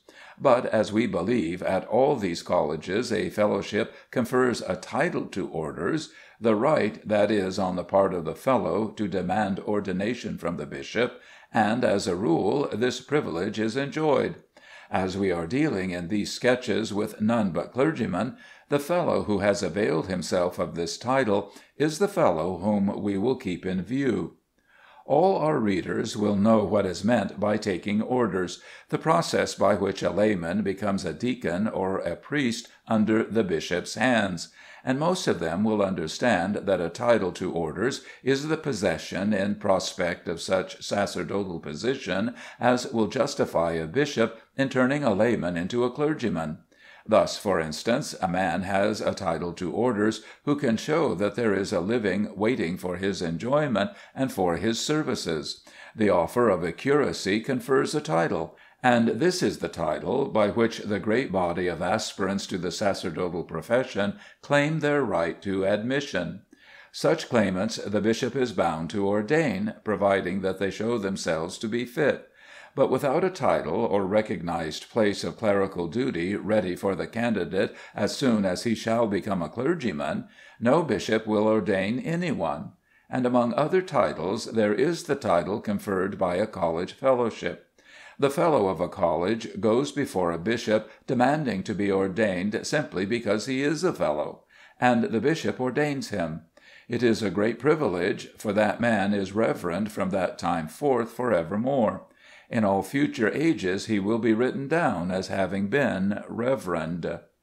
There can be no doubt that when this pleasant arrangement became a portion of college law, there was good reason for it.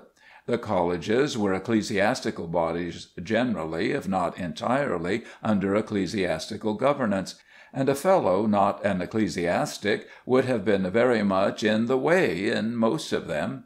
Men who were clergymen and men who were not differed much more strongly then than they do now, both as to the inner life of the man and the outward appearance of the man. And it was then recognized as a part of the great church system of the day that in many places ecclesiastics, who were of course unmarried, should live together, passing their time in that state which was then considered to be for them the most salutary, and to others the most useful, saying prayers for the laity which the laity could hardly be got to say for themselves, and maintaining by their continued presence in the universities something of the result of their education, and some show of learning and piety.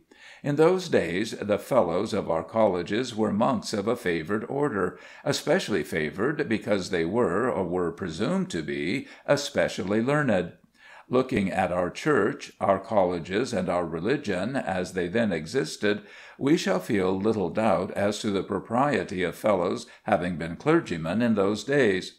But now that things are so much altered in our church, and in our colleges, and in our religion, sometimes a doubt does creep upon us as to the expediency of this title to orders, which a fellowship conveys, and the use which is made of this title.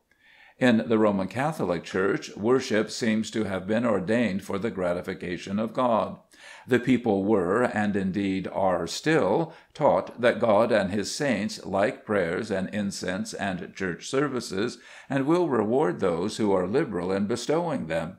It is, therefore, natural that in the Church of Rome there should be, or more natural still that there should have been when this idea was more prevalent in Roman Catholic countries than it is now, legions of priests whose church administrations were performed with a view to their effect on the Creator, and with no view to any effect on man. But in Protestant countries worship is used, as we suppose, simply for the use of man. It is the duty of the clergyman, as clergyman, to assist other men in worshipping rather than to achieve anything by worship on his own part. If such be the case, and such appears to be at any rate the existing theory of our own Protestant Church, it is difficult to conceive how any man can become a clergyman of the Church of England who has no intention whatsoever of helping others to worship, who has not before him any prospect of performing the duties of a clergyman. It will be said, doubtless, that the statement here made is wrong and untrue, because the clerical fellow of a college has always before him the prospect of succeeding to a college living, and does generally end his days as the parson of a parish to which he has been presented by his college in the regular order of good things accruing to him. It is quite true that the clerical fellow does in this way become a real clergyman, or a parson proper, if I may so call him, in the latter half of his life, when at 40 or 45 he begins to feel that he would like to have something softer near to him than his gyp or laundry woman, and bethinks himself of some Eliza whom he has long half loved, but would never before allow himself to love altogether, because of his fellowship. The fellow then drops his fellowship and takes a living, and goes to his parish and becomes a real clergyman. But the fact that he does so offers only another and a stronger objection to his original ordination, which it does not, in truth, at all invalidate, that already stated. It is true that the fellow becomes a clergyman at last, but who will maintain that any man has fitly used a profession to which he has never applied himself during those years of his life in which his energy was the strongest, and which he embraced without any view to using it at all? The fellow of a college is ordained in order that he may hold his fellowship, because in old days, when the fellowship was instituted, fellows were supposed to live the life of monks. We do not think that any existing fellow of a college at Oxford or Cambridge will declare that he has undergone ordination with an express view to the living to which he may succeed after 10 or 15 years. And now we will venture to say a few words as to that stronger objection to the practice of ordaining fellows, which we maintain is to be found in this practice of their succeeding to college livings by rotation. When we employ a doctor or a lawyer or an architect, we select a man who knows his profession, and who has proved that he knows it by his practice. Young men entering these professions make their way upwards to that reputation which will bring them practice by attaching themselves to those who are older and more experienced, or by consenting to practice for a while, as it were, experimentally, without much view to income. And in the Church generally the same order of things prevails.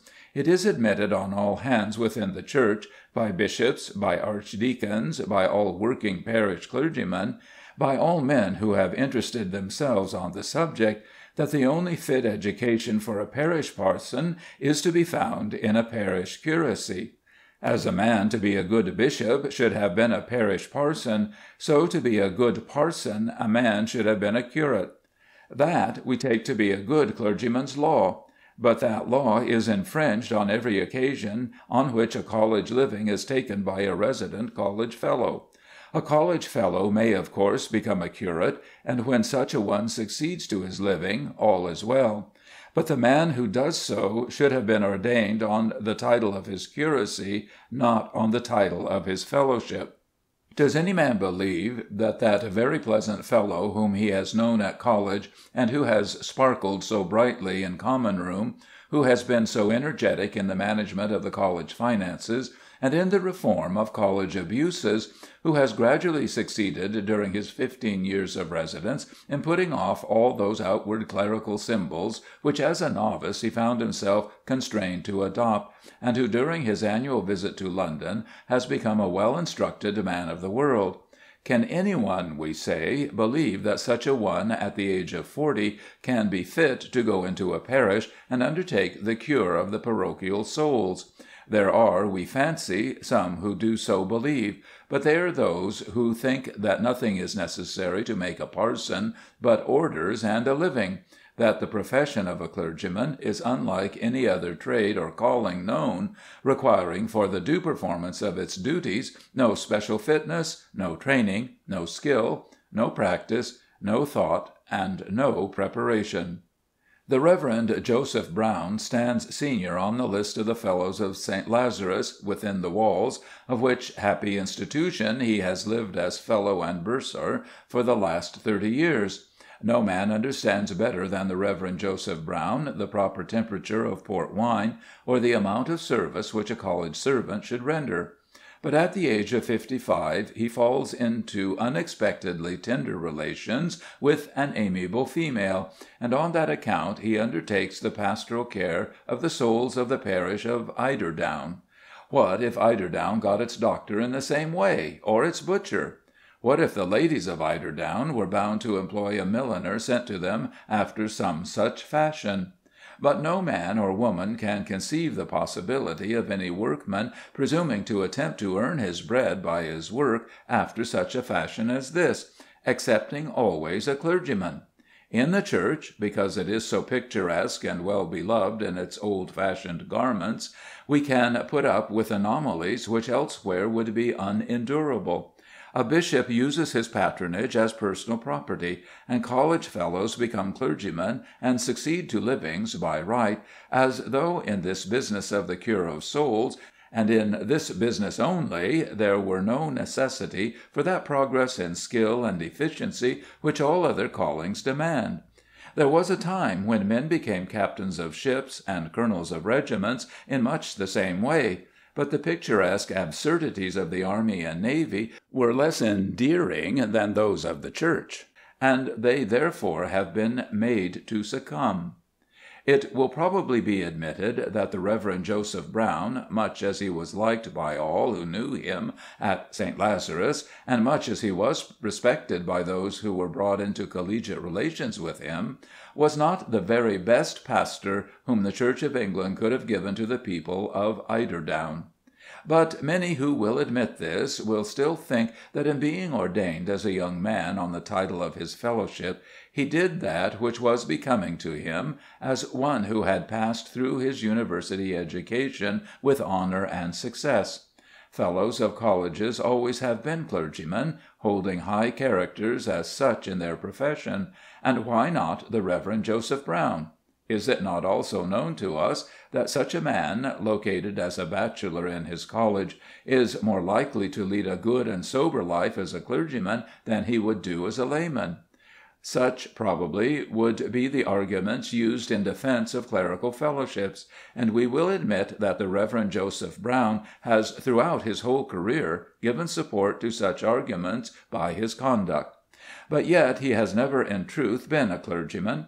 Though an ordained priest, he has done no priestly work, and has always been somewhat angry when anyone has suggested to him that he should take a part in any clerical duties. At first, indeed, he was somewhat careful in maintaining outward clerical symbols, and was occasionally anxious to feed himself with inward clerical thoughts, having been moved thereto by the terrible earnestness of his ordination, by the solemnity of a ceremony which, though he had determined to regard it simply as the means of placing him in the possession of certain temporal advantages, so impressed itself upon him as being personal to himself that he could not at once escape from its bonds.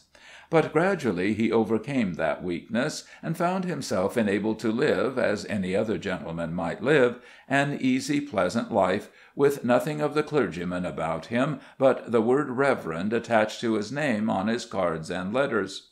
The colour of his lower vestments approaches perhaps nearer to black than it would have done had he not been so encumbered, and men in the world at large are perhaps a little less free in their remarks before him than they would be before other men. This he regrets painfully, but it is all that he has to regret.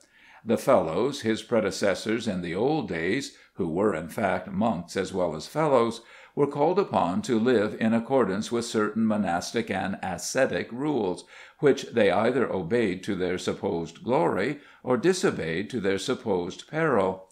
Matins, lauds, nones, vespers, complines, and what not, were their lot, and came upon them heavily enough, no doubt, if they did their duty. But nowadays we do not care much, even at our university, for lauds and complines. Undergraduates, indeed, must keep so many chapels a week, but the clerical fellow is under no such bond. Even if he were under such bond, he could say his prayers in his college chapel as well as a layman as he can as a clergyman. And one may suppose that as a layman he would abstain from doing so when the opportunity is provided with an easier conscience than he can have as a priest. But his conscience is easy, because he knows that in fact he is no clergyman. He has simply undergone a certain ceremony in order that he may enjoy his fellowship, and hereafter take a living should the amiable and tender relationship of matrimony fall in his way. End of Chapter 7. Chapter 8. The Curate in a Populous Parish. Would that it were possible to enforce upon the bishops, as a part of their duty, the task of furnishing annually a statistical report which would show what proportion of the clerical duties in their dioceses was done by curates and what proportion by other clergymen, and also what payment had been made to the curates for the work so done, and what payment to those who were not curates. Such statement might show us, for instance, in a tabulated form, how many morning services and how many evening services had been performed by each curate, how many sermons preached by them, how many children baptized, how many dead men buried, how many marriages celebrated, and, above all, how many cottages visited. Then, if we could see, together with all this, what amount of the payment received could be justly appropriated to each task performed, we would have some clear idea of the manner in which the revenues of the Church are divided among those who do the work of the Church. We all know that no such statistical information is within our reach. The bishops are altogether beyond our power, and cannot be ordered by any one to do anything. The idea of comparing the work done with the payment given for the work would be horrible to the imagination of every beneficed clergyman in the Church of England.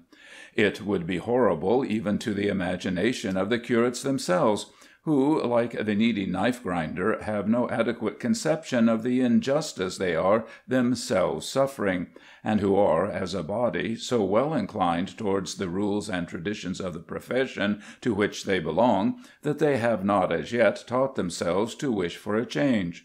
No clergyman in our Church has as yet taken it into his head that there should be any analogy or any proportion between work and wages in his profession, as there is such analogy and such proportion in all other professions. There is something of revolutionary tendency in the suggestion that clergymen should be paid in accordance with their work, which is almost profane to the mind of a clergyman, and which vexes him sorely as being subversive of that grand position which he holds as the owner of a temporal freehold. The very irregularity of the payments still made to parish parsons, and formerly made to bishops, half justifies a latent idea that clergymen, though they work and receive payment, are not labourers working for hire. A second son inherits his living as the elder son inherits his estate, and the rector who receives his living from his bishop is equally firm in his possession. He may be blessed with £1,000 a year for doing very little, or have £200 a year for doing a great deal. But in either case what he receives has no connection with what he does, and therefore no such statistics as those of which we have spoken can be supplied. No revelation will be made to us tending in any degree to give us the information for which we ask. That there will come an adjustment between work and wages in the Church, as in all other professions, is certain. Indeed, much has been done towards this adjustment already, though not after the fashion above proposed. The incomes of all bishops have been arranged on such an idea, to the great detriment, as has before been explained, of episcopal magnificence. Deans and canons have fallen beneath the levelling hands of ecclesiastical political economists, and out of the funds which have been acquired by these adjustments and curtailings of ecclesiastical wealth, certain incumbents working in populous parishes have received augmentations of pay, making their incomes up to the very modest stipend of £300 per annum. But nothing in all this has touched the great body of the clergymen of the Church of England, or has as yet shown any general recognition of the principle that the hire of the labourer should be proportioned to the labour done. In speaking of the work and wages of curates, it must of course be admitted that in all professions and all trades the beginner should be contented to work his way up, taking at first, and being contented to take, a modest remuneration for the very best that he can do.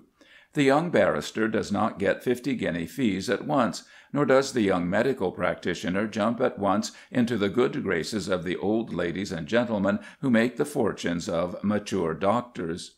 But at the bar, and in the profession of physic, there is at least some proportion kept. The man who gets the most money is generally the hardest worked man, or if, in some cases, it be not so, the lower man who works harder than him above him receives something like a fair share of the spoil. If he be successful in work, he is successful in pay also. Being successful in work, he will not work without success in pay.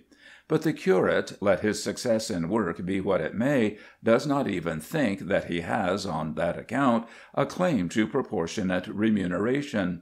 If he can get to the soft side of his bishop, if he have an aunt that knows some friend of the Lord Chancellor, or a father who has means to buy a living for him, and he be not himself of too tender a conscience in the matter of simony, then he may hope to rise. But of rising in his profession, because he is fit to rise, he has no hope. The idea has not as yet come home to him that he has a positive claim upon his bishop because he has worked hard and honestly in his profession. It is notorious that a rector in the Church of England, in the possession of a living of, let us say, 1,000 a year, shall employ a curate at £70 a year, that the curate shall do 3/4 or more of the work of the parish, that he shall remain in that position for 20 years, taking 1/14 of the wages, while he does 3/4 of the work, and that nobody shall think that the rector is wrong or the curate ill-used. All the world, that is to say, the rector's friends and the curate's friends also, have been so long accustomed to this state of things, the bishops have had it so long under their eyes, the idea of a temporal freehold in a living being a good thing for the parson instead of a good thing for the parishioner has got such a hold of us all, that we none of us see the injustice of the present practice, or stop to inquire how it grew up among us, originating in a practice that was not unjust. When the rectors and vicars were very many among us in comparison to the curates, when a curate was needed in but few parishes, the ordinary tenure of a curacy was, of course, short. There have been instances, no doubt, since the earliest years in which curates were employed, of curates who have remained curates till they were old men. But the succession from the smaller number of the inferior grade to the much larger number of the superior grade was, of course, rapid, and a clerical babe would be contented to take a curacy even at £70 a year, who might reasonably expect to be raised from that humble position after a service of 2 or 3 years. But nowadays, since the immense increase of population has forced upon us an increase of curates, any increase in the number of endowed rectors and vicars being out of our reach, the clerical babe must become a clerical old man on the same pittance, and it is coming to pass that young men whose friends have been at the trouble of giving them a good education do not like the prospect of becoming curates, without any prospect of rising from their curacies to the glories and comforts of full-blown parsondom. And in considering this matter, we must remember that the curate of to-day is deprived of a great advantage which belonged as a matter of course to the curate of yesterday. The latter was presumed to be, by virtue of his calling, a gentleman, and as such possessed almost a right to be admitted into society which neither his fortune nor his own abilities would have opened to him. He was a gentleman, as it were, by Act of Parliament, and it was understood that he might receive where he could not give, and so enjoy many of those good things which a liberal income produces, though such things were beyond the reach of his own purse. Thus the pains of his position were mitigated, and in this way the poor clergyman mixed with men who were not poor, and received a something from his status in the world, to which no disgrace was attached, though it was something which he could not return. But we may say that all this is now altered. A clergyman is no longer a gentleman by Act of Parliament. Till the other day he was admitted into all families simply because he had a place in the reading desk of the parish church, but he is no longer so admitted. Things have become changed within a few years, and mothers are becoming as chary of admitting the curate among their flocks, till they know exactly what are the curate's bearings, as they have ever been in regard to the new young doctor till they have known his bearings. Under these circumstances, all men who care for the Church of England are beginning to ask themselves how the race of curates is to be continued. Let us for a moment look at the life of a curate of the present day. We will suppose that he comes from some college at Cambridge or Oxford. We will so suppose because Cambridge and Oxford still give us the majority of our clergymen, though we can hardly hope that they will long continue to be so bountiful. He enters the Church, moved to do so by what we all call a special vocation. During the period of his education he feels himself to be warmed towards the teaching of the English Protestant Church, and as he finds the ministry easy in his way, he enters it, and about the age of 24 he becomes a curate. He is at first gratified at the ease with which are confided to him the duties of an assistant in the cure of souls, and does not think much of the stipend which is allotted to him.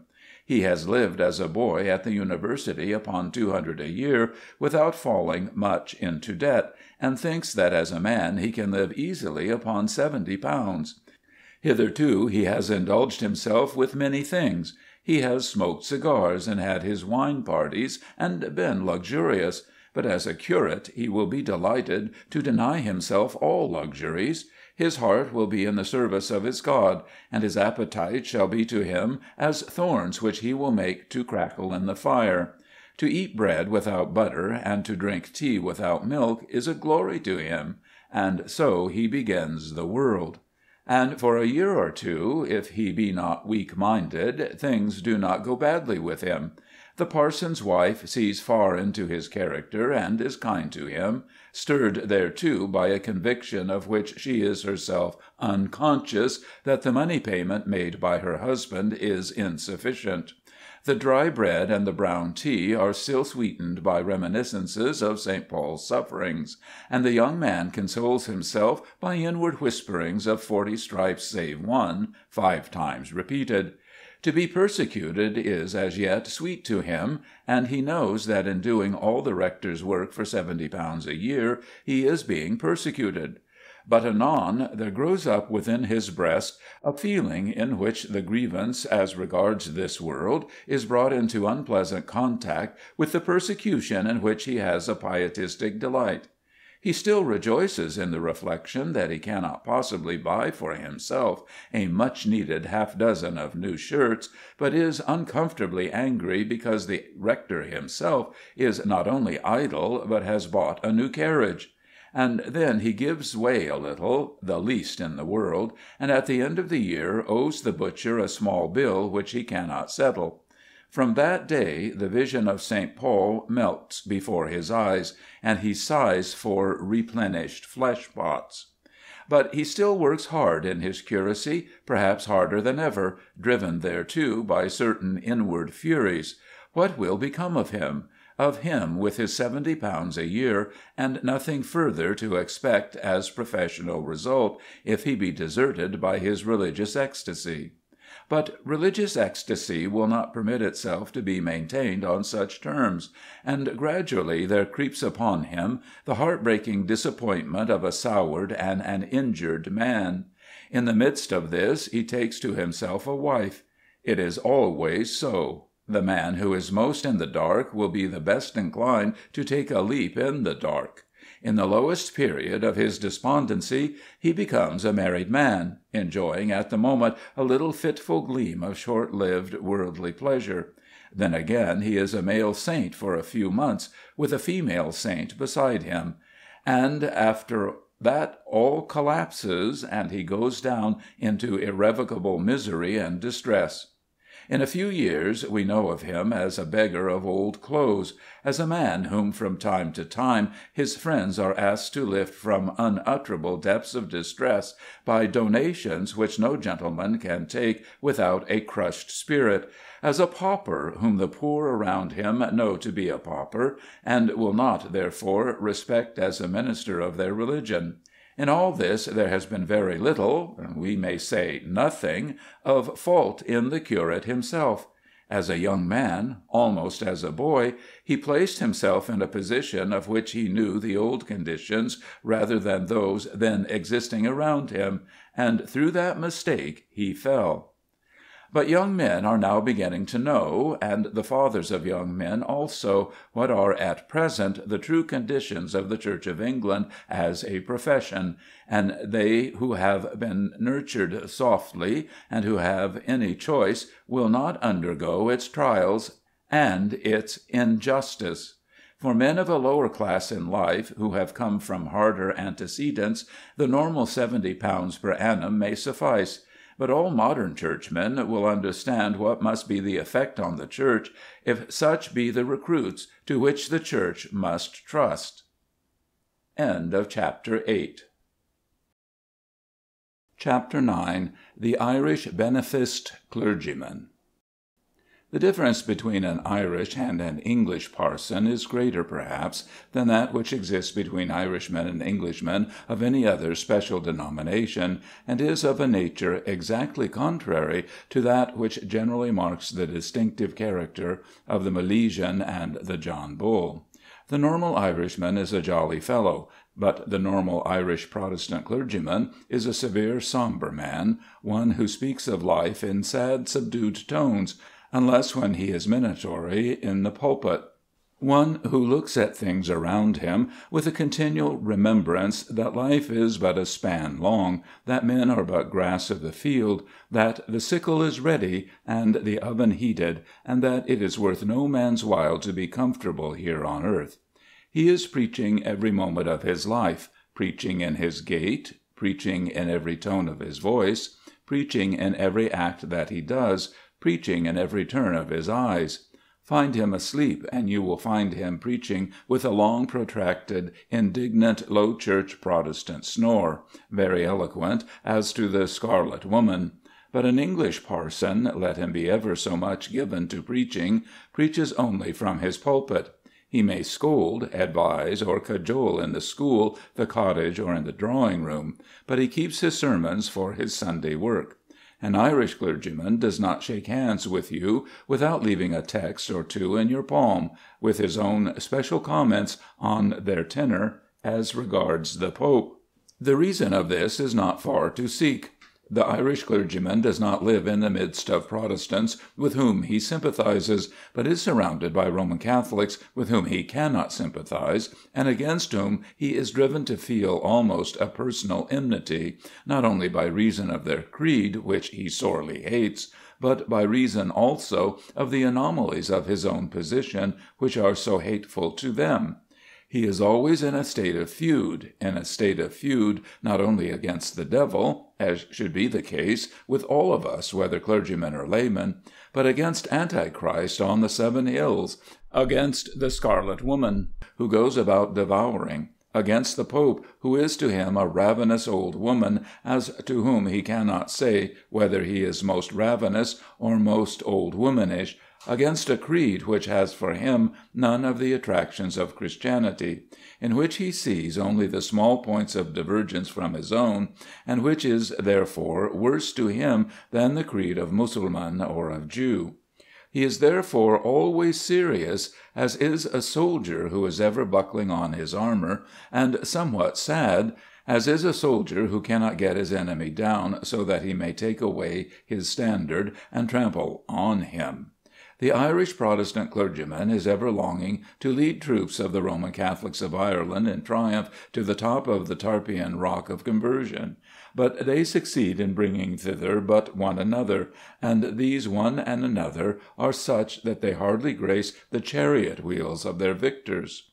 The popular idea of an Irish clergyman in England is, we think, somewhat incorrect. He is often supposed to be an idle man, listless for want of occupation, given to self-indulgence, ill-educated, eager only in defence of his temporalities, and warmly attached to the party politics of Protestants, rather than to their religion. Such men may doubtless be found among the holders of livings in Ireland, as they may also in England, but such is not the general character of the Irish clergyman. He is a man always active, though unfortunately his activity has but small field of usefulness. His air is not the air of a listless man, but of a man disappointed, as it may well be. As he goes on in life, he may come to love too dearly his slippers and his armchair, and perhaps to feel as disappointed men will feel but not acknowledge, that the consolations of the dinner-table are, and that none others are, reliable. But such is not his normal condition of body or mind. I will not say that he is generally well educated, because the word means so much. But the Irish clergyman has generally read as much as his brother in England, though his reading has been of a different nature. of reading applicable specially to his own profession, he has probably endured more than his brother in England. In short, he is more of a clergyman and less of a man of the world than the English parson, with this misfortune, that his clerical activities are always at work against enemies and not on behalf of friends.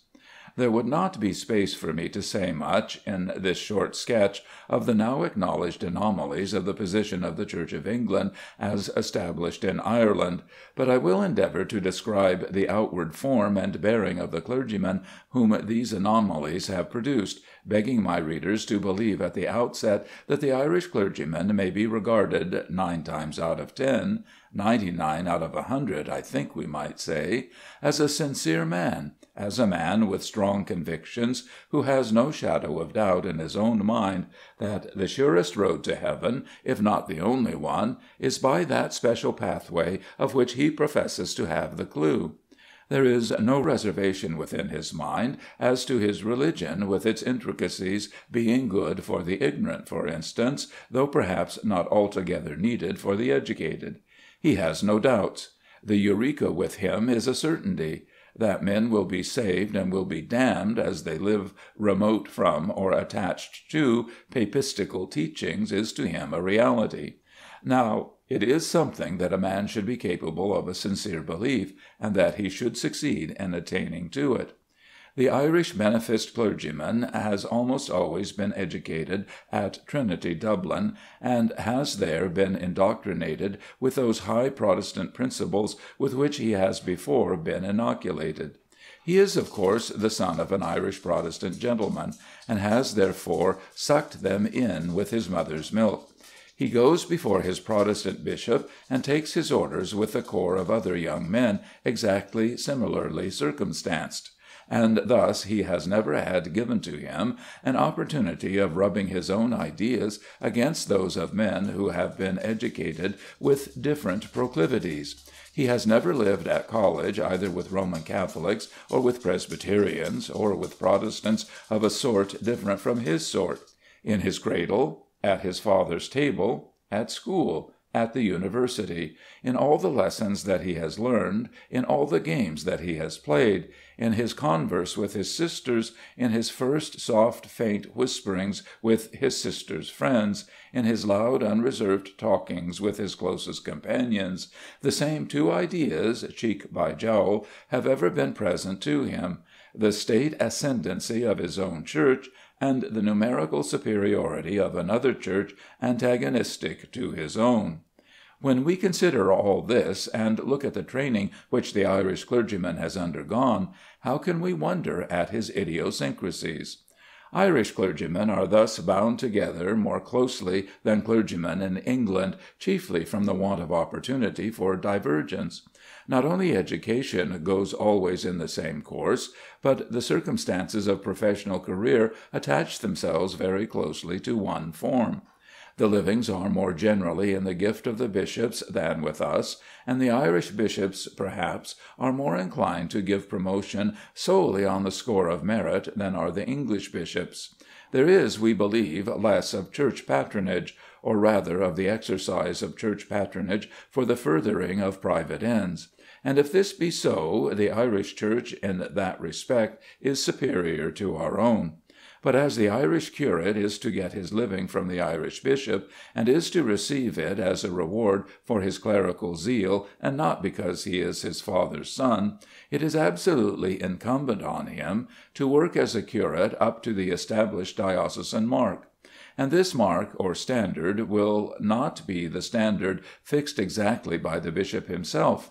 Bishops' predecessors and bishops' chaplains, and the very air round the bishop's residence, will have been for years impregnated with high Protestant principles; and even a bishop who may himself be lacking in that fiery Protestant zeal which is regarded as Church of England orthodoxy in Ireland, will not find himself able to subdue the strength of the atmosphere in which he is called upon to live.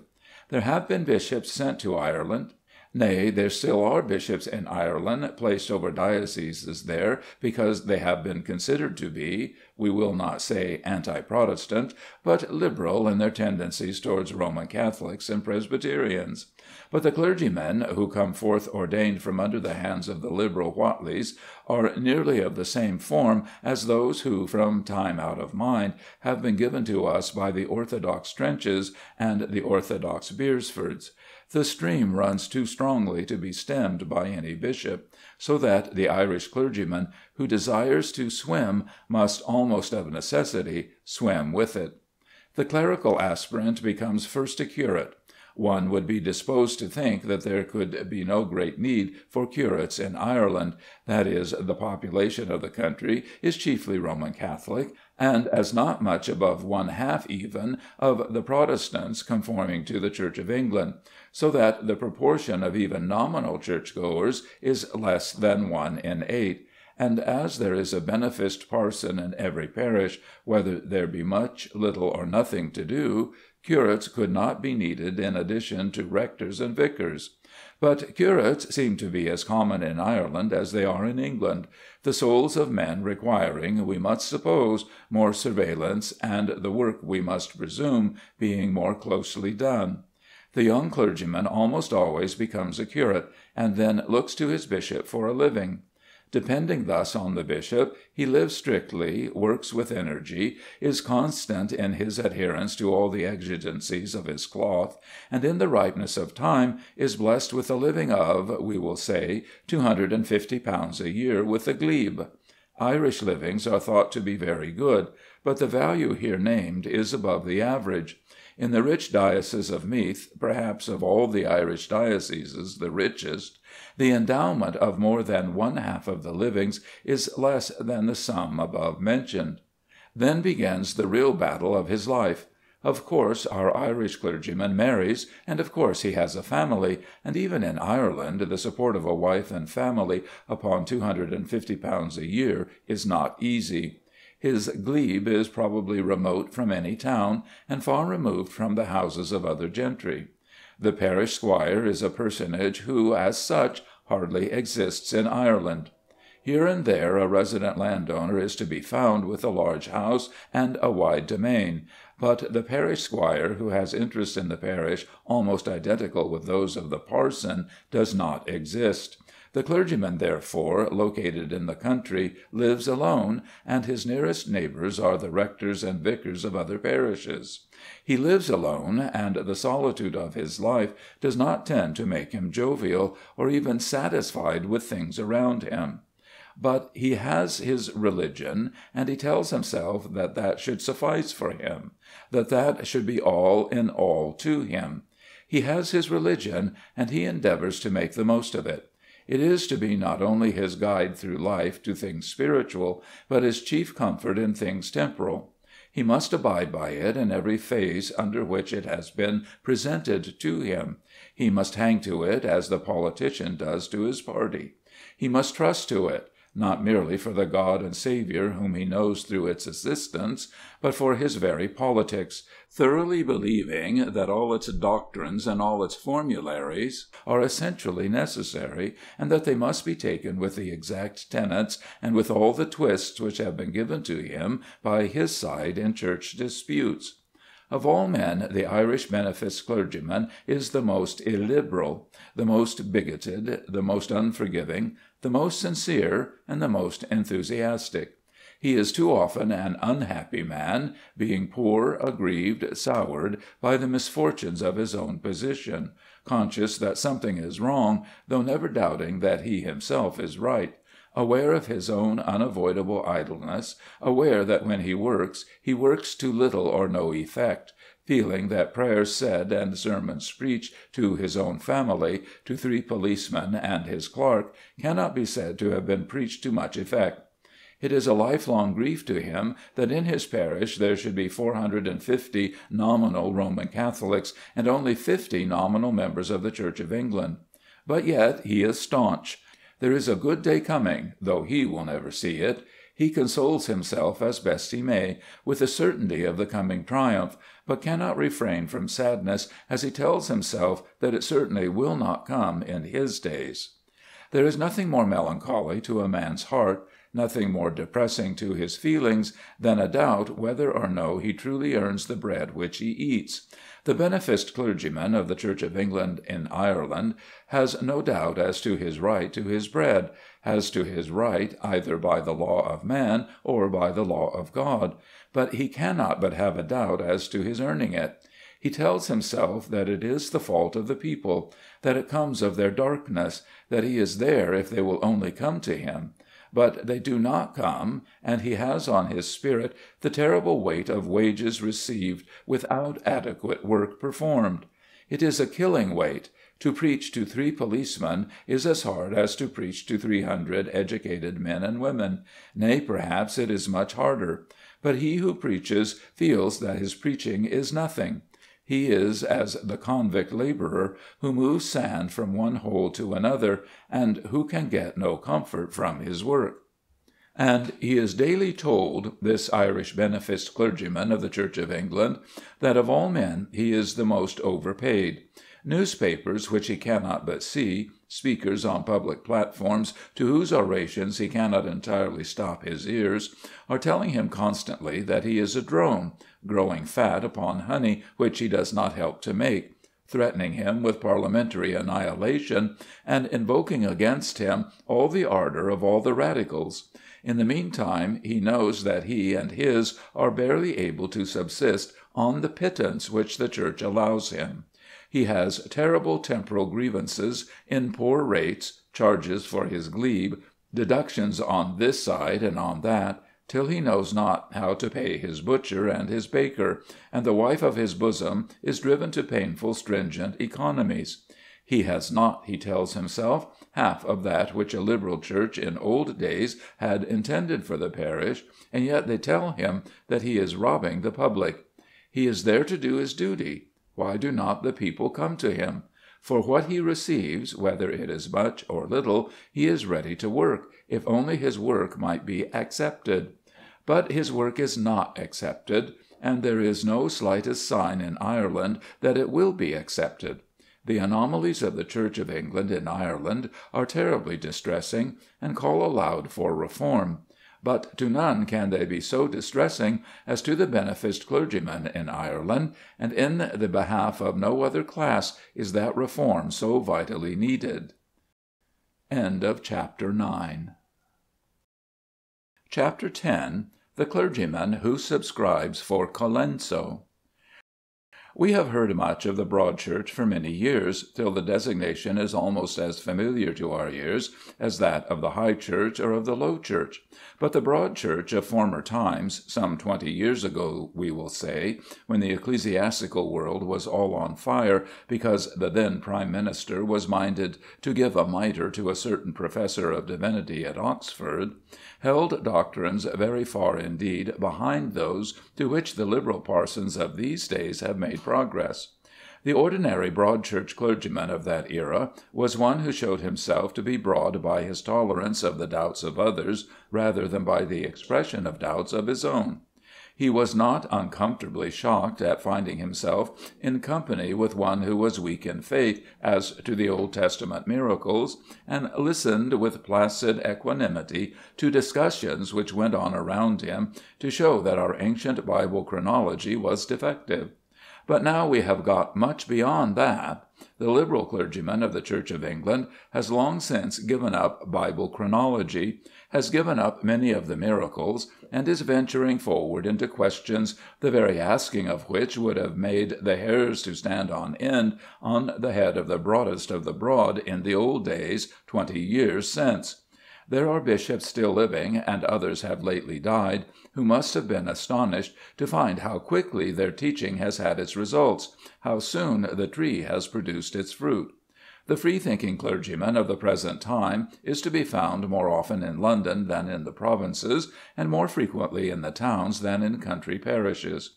They are not many in number, as compared with the numbers of all parsondom in these realms, but they are men of whom we hear much, and they are sufficiently numerous to leaven the whole.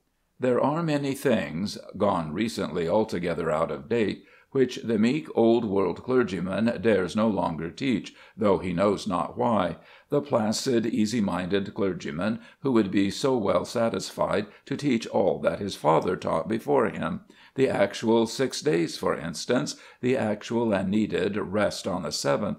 But the placid clergyman dares not teach them, not knowing why he dares not. He has been leavened unconsciously by the free-thinking of his liberal brother, and his teaching comes forth conformed in some degree to the new doctrines, although to himself the feeling is simply that the ground is being cut from under him, and that that special bit of ground, the actual 6 days, has slid away altogether from the touch of his feet. In London, and in the large towns, where they most abound, these new teachers have their own circles, their own flocks, their own churches, and their admirers who have become familiar with them.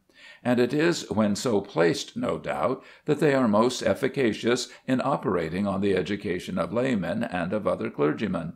But it is when such a one finds himself placed as a parson in a country parish, out, as it were, alone among the things of another day, that he calls upon himself the greatest attention. He has around him antediluvian rectors and pietistic vicars, who regard him not only as a bird of prey who has got into a community of domestic poultry, but, worse still, as a bird that is fouling its own nest. They hate his teaching, as all teachers must hate doctrines which are subversive of their own, which, however, they can themselves neither subvert nor approve. But they hate more intensely that want of professional thoroughness, that absence of esprit de corps which these gentlemen seem to them to exhibit. "He has taken orders," says the antediluvian rector, speaking of his free-thinking neighbour to his confidential friend, "simply to upset the Church. He believes in nothing, nothing in heaven, nothing on earth, nothing under the earth. He told his people yesterday that the book of Exodus is an old woman's story, and the worst of it is, we cannot do anything to get rid of him. No, by heaven, not anything." To which the rector's confidential friend replies that the rector has still the power left of preaching his own doctrine. "Bah!" says the rector, "preach indeed. Preach the devil as he does, and you can still fill a church any day. What I want to know is how a man like that can bring himself to take 400 a year out of the church when he doesn't believe one of the articles he has sworn to." Now, the special offence of the liberal preacher on this occasion was a hint conveyed in a sermon that the fourth commandment in its entirety is hardly compatible with the life of an Englishman in the 19th century; and the laymen around are astounded by the man, feeling a great interest in him, not unmixed with awe. Has he come to them from heaven or from hell? Are these new teachings, which are not without their comfort, promptings direct from the evil one, who is ever roaring for their souls, and who may thus have come to roar in their own parish? There is mystery as well as danger in the matter, and as mystery and danger, also when not too near, are both pleasant, the new man is not altogether unwelcome, in spite of the anathemas of the neighbouring rector. What if the new teaching should be true? So the men begin to speculate, and the women quake, and the neighbouring parsons are full of wrath, and the bishop's table groans with letters which he knows not how to answer, or how to leave unanswered. The free-thinking clergyman of whom we are speaking still creates much of this excitement in the country, but in the town he is encountered on easier terms, and in London he finds his own set, and has no special weight beyond that which his talents and his energy can give him. It is very hard to come at the actual belief of any man. Indeed, how should we hope to do so when we find it so very hard to come at our own? How many are there among us who in this matter of our religion, which of all things is the most important to us, could take pen in hand and write down, even for their own information, exactly what they themselves believe? Not very many clergymen even, if so pressed, could insert boldly and plainly the fulminating clause of the Athanasian Creed, and yet each clergyman declares aloud that he believes it a dozen times every year of his life.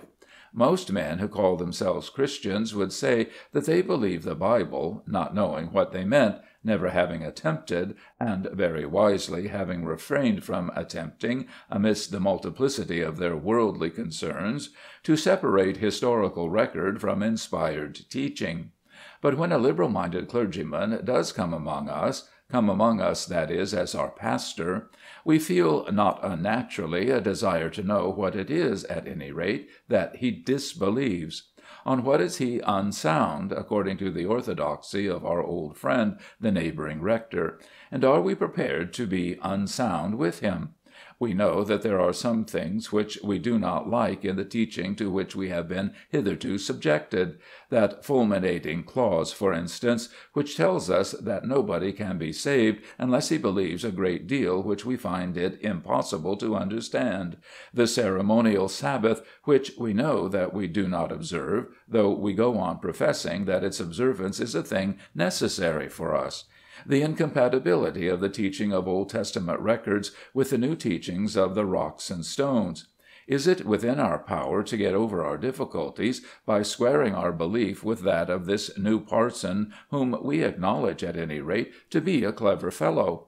Before we can do so, we must at any rate know what is the belief, or the unbelief, that he has in him. But this is exactly what we never can do. The old rector was ready enough with his belief. There were the 3 creeds and the 39 articles, and above all there was the Bible, to be taken entire, unmutilated, and unquestioned. His task was easy enough, and he believed that he believed what he said that he believed, but the new parson has by no means so glib an answer ready to such a question. He is not ready with his answer because he is ever thinking of it. The other man was ready because he did not think. Our new friend, however, is debonair and pleasant to us, with something of a subrisive smile, in which we rather feel than know that there is a touch of irony latent. The question asked troubles him inwardly, but he is well aware that he should show no outward trouble. So he is debonair and kind, still with that subrisive smile, and bids us say our prayers and love our God and trust our Saviour. The advice is good, but still we want to know whether we are to pray God to help us to keep the 4th commandment, or only pretend so to pray, and whether, when the fulminating clause is used, we are to try to believe it or to disbelieve it. We can only observe our new rector, and find out from his words and his acts how his own mind works on these subjects. It is soon manifest to us that he has accepted the teaching of the rocks and stones, and that we may give up the actual 6 days, and give up also the deluge as a drowning of all the world. Indeed, we had almost come to fancy that even the old rector had become hazy on these points, and gradually there leak out to us, as to the falling of manna from heaven, and as to the position of Jonah within the whale, and as to the speaking of Balaam's ass, certain doubts, not expressed indeed, but which are made manifest to us as existing by the absence of expressions of belief. In the intercourse of social life, we see something of a smile cross our new friend's face when the 39 articles are brought down beneath his nose. Then he has read the essays and reviews, and will not declare his opinion that the writers of them should be unfrocked and sent away into chaos. Nay, we find that he is on terms of personal intimacy with one at least among the number of those writers. And lastly, there comes out a subscription list for Bishop Colenso, and we find our new rector's name down for a £5 note. That we regard as the sign, to be recognized by us as the most certain of all signs, that he has cut the rope which bound his bark to the old shore, and that he is going out to sea in quest of a better land. Shall we go with him, or shall we stay where we are? If one could stay, if one could only have a choice in the matter, if one could really believe that the old shore is best, who would leave it? Who would not wish to be secure if he knew where security lay? But this new teacher, who has come among us with his ill-defined doctrines and his subrisive smile, he and they who have taught him, have made it impossible for us to stay. With hands outstretched towards the old places, with sorrowing hearts, with hearts which still love the old teachings which the mind will no longer accept, we too cut our ropes and go out in our little boats, and search for a land that will be new to us, though how far new, and how many things, we do not know. Who would not stay behind if it were possible to him? But our business at present is with the teacher, and not with the taught. Of him we may declare that he is, almost always, a true man, true in spite of that subrisive smile and ill-defined doctrine. He is one who, without believing, cannot bring himself to think that he believes, or to say that he believes that which he disbelieves without grievous suffering to himself. He has to say it, and does suffer. There are the formulas which must be repeated, or he must abandon his ministry altogether, his ministry and his adopted work, and the public utility which it is his ambition to achieve. Debonair though he be, and smile though he may, he has through it all some terrible heart struggles, in which he is often tempted to give way, and to acknowledge that he is too weak for the work he has taken in hand. When he resolved that he must give that £5 to the Colenso Fund, or rather when he resolved that he must have his name printed in the public list, for an anonymous giving of his money would have been nothing, he knew that his rope was indeed cut, and that his boat was in truth upon the wide waters. After that it will serve him little to say that such an act on his part implies no agreement with the teaching of the African bishop. He had, by the subscription, attached himself to the Broad Church with the newest broad principles, and must expect henceforth to be regarded as little better than an infidel, certainly as an enemy in the camp, by the majority of his brethren of the day. "Why does he not give up his tithes? Why does he stick to his temporalities?" says the old-fashioned, wrathful parson of the neighbouring parish. And the sneer, which is repeated from day to day and from month to month, is not slow to reach the new man's ear. It is an accusation hard to be borne, but it has to be borne, among other things, by the clergyman who subscribes for Colenso.